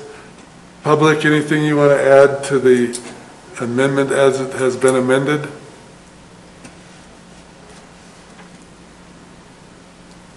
Mr. Glass. Yes, the city staff already has ample input, and again, I think it's inappropriate to have, this is supposed to be a citizen commission. I really think that there should not be any, anyone who is city staff on a citizen board or commission, so I'll stick with that. Okay, thank you. Back to the council. Now, council, let me just say this. If you defeat this amendment, we'll go back to 6 and 3. If you pass it, we'll go back, we will go as amended to 6 and 1. Any further discussion on this before we vote? I believe Nancy Sindler had her hand up. Nancy, I'm sorry I missed you before we went to back to the council. Go ahead, Nancy. I'm sitting here in the dark, so it's easy to miss. I just wanted to say council has 9 members. We used to have 9 wards, and we couldn't get enough candidates, so we went to 3 wards, and that's why we have 9 councilors. It's a good number. Thank you. All right. Council, quickly, because if we don't vote, we're just going to have to bring this up, start all over on the next city council meeting. We have a roll call. This is on the Second Amendment. Amendment, right? And then we'll have to vote on the main. We will, if we have time. Okay. So let's go. Harrington. Yes. O'Doherty. Yes. Schuster. Yes. McKinney. No. Pierce. Yes. Stalder. No. Weaver. Yes. Gabriel. Yes. And Shumway. Yes. That is 7 yeses, 2 noes. All right. I'm looking at the clock. I believe we are finished without completing this topic. And so it's going to be on the first item on the agenda for our next city council meeting. Now, is there a motion from anyone on the what's left on our agenda? Do you want to do the executive session? Yes. Make a motion, we do at least 15 minutes of public comment if somebody wants to do it, and then we'll go to executive session. I think a lot of people waited a long time. Yes. We can't, can we? Mayor, this is City Clerk Bartholomew. In your Council Code of Conduct 2.09, it says that City Council shall reserve time at the end of each regular meeting for public comment, regardless of the hour. And that's what we'll do. So, City Manager. Mayor, if I could offer as well, one of your executive session topics could be postponed to your next meeting. I don't think it would cause harm. But you would suggest that we still have the executive session? But only for one topic. Yeah, I can't speak to the personnel matter, but the litigation matter we could delay 2 weeks. Okay. It would not be a big deal. City Attorney, is it your opinion that we could, if the council decided to not do the executive session, would that be anything that would cause problems with you? Oh my goodness, no, it would not cause a problem. All right, let's do public comment now. We have, we're reserving 15 minutes. Each person that wants to speak will have 3 minutes, and we'll begin with whoever wants to start.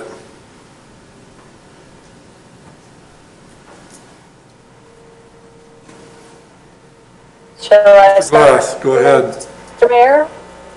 Oh, Mr. Mayor? Again, my name is Sarah Gorin. Okay, Mr. Glass, could you wait and we'll have Sarah first. Go ahead, Sarah.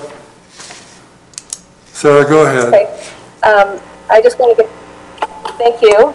I just want to get this on the record because there suddenly seems to be a lot of interest in watching every single minute of a city council meeting. I want to state my appreciation for the other commenters who thanked you for your time, because I think it's really important to recognize that serving on council is a really time-consuming commitment that involves many, many hours outside the actual council meetings. And I know that for most members of the council, many of those hours were spent knocking on doors, talking with voters, talking with them on the phone, emailing with them, and all the members of council were elected by our little d democratic process, meaning that they got more votes than any other candidates in their ward. So it's good to keep in mind that while we're all very passionate about the things that we believe in and our concerns, that passion may not be shared by all the public in equal measure. There were many eloquent comments earlier tonight about free speech, and anyone who has studied constitutional law learns that free speech, like all other rights, has limits. It can be regulated by time, place, and manner. free speech doesn't mean that you can shout fire in a crowded theater. It doesn't mean that you can parade a brass band through a neighborhood at 2 o'clock in the morning. And it doesn't mean that you can monopolize a city council meeting or use it as a forum for campaigning at the expense of the taxpayers of Laramie. So again, I just wanted to get that out there. I certainly appreciate your time. Thank you. Thank you, Mrs. Gorin. And then next we have Brett Glass. Mr. Mayor and members of council, I'm as someone who is volunteering potentially to sit with you, I also want to express my appreciation for the amount of time and effort you put into being on council. It is tremendous. One thing which I am concerned about, and this is a procedural thing which you may want to look into, is I don't believe that you ever voted on the main motion on this last ordinance. You voted on the amendment twice and got back to the main motion, but I don't think that you ever voted on it. You may want to check your record to see if you have a recorded vote, but I don't think you do. As for one item which is on the consent agenda, which I wanted to comment on, and I didn't get to do it at the beginning, so I'd like to do it now, that was the second-hand dealer license for the GameStop store. We have an archaic ordinance on the books which says that every person who buys, sells, exchanges, or deals in personal property which has previously been used, broken, disfigured, deteriorated, or altered shall be considered a second-hand dealer. And GameStop apparently applied for this because they sell things like used games and Xboxes and controllers and things like that. Now, they are a local business which is competing with eBay and Amazon, which obviously don't require those licenses. There are many other businesses in Laramie, such as the mountaineering stores, for example, that sell used sporting goods that shouldn't have to apply for those licenses and probably don't have them. What if I, as a Laramie resident, sell something on eBay that's used? Do I require a license for that? If I have a garage sale, if you take a look at that, if you take a look at the language of that ordinance, a garage sale requires you to have a second-hand dealer license. And if you take a look at the ordinance and the details of it, it requires you to get ID and a social security number from everybody who sells you anything used. It requires you to take notes in pen and ink in a paper book, a bound book, and you can imagine not only how archaic this is, but also how valuable that book full of social security numbers might be to someone who wanted to commit identity theft. This is archaic. It also might be unconstitutional because it regulates interstate commerce, and so I'd like to ask that council instructs city staff to reconsider whether you should keep this on the books and waive the fee for that GameStop store, because they certainly shouldn't have to pay it if businesses that compete with them have to do it. Anyway, that's my other comment. I've also sent a comment to you regarding the general contractor's license that you can read offline. So anyway, thank you very much for your time. Thank you very much for serving and for staying this late, and have a good evening. Thank you, Mr. Glass. Anyone else from the public? You got 3 hands up. Okay, let's see. Love Laramie. Then you've got. Let's start with Love Laramie. Thank you, Mr. Mayor. Can you hear me? Yes, go ahead. Thank you. What happened tonight, I found it very troubling, and actually adds a few layers to what happened last week, and I think it really necessitates a formal and a legal explanation as to the interpretation of your code of conduct. And the prior speaker talked about the modes with which the U.S. Supreme Court has limited free speech. But one of the things that they struck down as unconstitutional is prior restraint.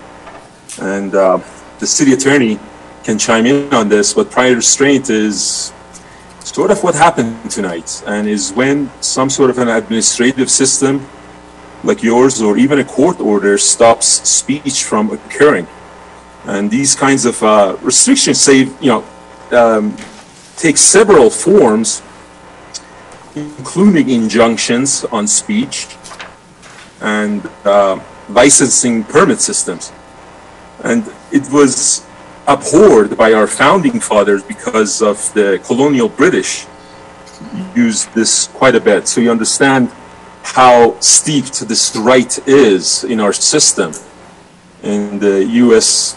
constitutional system as interpreted appropriately by, surprisingly, 9-member board of the U.S. Supreme Court. So the bottom line of all of this is what happened tonight, unless you have a different interpretation of the First Amendment, does not constitute a personal attack. And especially under the standard review of the U.S. Supreme Court that distinguishes private citizens as opposed to public figures. And public figures, when you're talking about public figures, the public has a paramount, a tantamount right to know about their publicly elected official. And this is a constitutionally protected right that outweighs public officials' right to privacy. So unless you want to super protect the membership of the council, and you're coming out and saying that through prior restraint, what happened tonight is unconstitutional and it's a violation of free speech. So I would ask you to, A, do your own research on the matter, and then we need to, as citizens of this community, a specific answer by the city attorney as how your code of conduct is being interpreted. I find it very, very troubling when you can tell members of the public that they cannot speak unless it is complimentary, and I don't know if that was misused, but that's the very definition of prior restraint, which is viewed as unconstitutional in this country. Thank you. Thank you. Okay, let's see, Caleb Hine, do you have your hand up? Yes, I do. Go ahead. I'll make it quick as we're getting late. Thanks for staying so late. I guess I'm a little, City Council, I'm a little bit confused about proceedings, that I've been a part of. On June 2nd of 2020, the council passed the Civilian Oversight Board for the police due to pressure of a disrespectful group. Tonight, I would point out that the good majority of this council voted to have an expert or professional on the board of a committee. And so I guess I'd like, as Janine Jordan, the city manager, goes about, identifying and looks for options to the city council for the creation of a civilian oversight board. I guess what I'd like to see is the same sentiment for professionals being on a board like that as it would be on a committee board. Anyways, that was my comment, and yeah, I'll let you all get to bed. Thank you for your time. All right, thank you, Caleb. Christopher Stratton, you have your hand up. Yes, I sure do. Thank you very much for allowing me to do comment at the end of the night. Thank you guys for all that you are doing and staying the hours that you are. My current comment is pretty much the same one that I have at every city council meeting. However, it's become more and more prevalent within Laramie, where we are #1 whenever it comes to COVID for the state of Wyoming. I just have major problems right now. I even sent you guys, asked the city on this. Bars and restaurants in Laramie, Wyoming during night hours are definitely going against the even more flexible rules of patronage, especially Roxy's, whenever they have people that are, definitely not 6 feet apart, definitely not wearing masks, etc. I do kind of wonder what sort of does she have any forms of being able to do that? Christopher, I'd ask you to make general comments rather than comments directed on a general comment. General comments about. General comment to the city of Laramie. You guys are doing a very, very, very poor job in maintaining the orders that were set by the state. I wish and hope that you can actually enforce those. Please do so, because unfortunately, we are definitely the top of the COVID pandemic for the state of Wyoming, and there is nothing being done about this. Thank you. Have a great night, and I will generalize that. Okay, and thank you, Christopher. Also, you could send specifics to staff that we'll follow up on. I did, and I have not received a response. No, but not in the city council venue. Is there anyone else that would like to make comments to the city council before we adjourn? Nancy Sindelar, go ahead. This will be our last comment. Yeah, just wanted to thank you for working on the ordinance and stopping before we all fall asleep because our brains are tired. Thank you very much, Mr. Mayor, not honorable council. Okay, thank you, Nancy. Councilor Pierce, you're up. Excuse me, Pierce, Councilor Pierce. Councilor Pierce, Yes. you want to do item number 15, I think it is? Yeah, thank you, Mayor. Just a second. I just want you to know I'm Pierce, before you slightly, Ryan, go ahead. If we're going to not do the executive sessions We tonight, need to vote not to. can we postpone those to the next regular meeting? Yeah, okay, I think. I got an email from Nancy, so I've got it. Okay, perfect.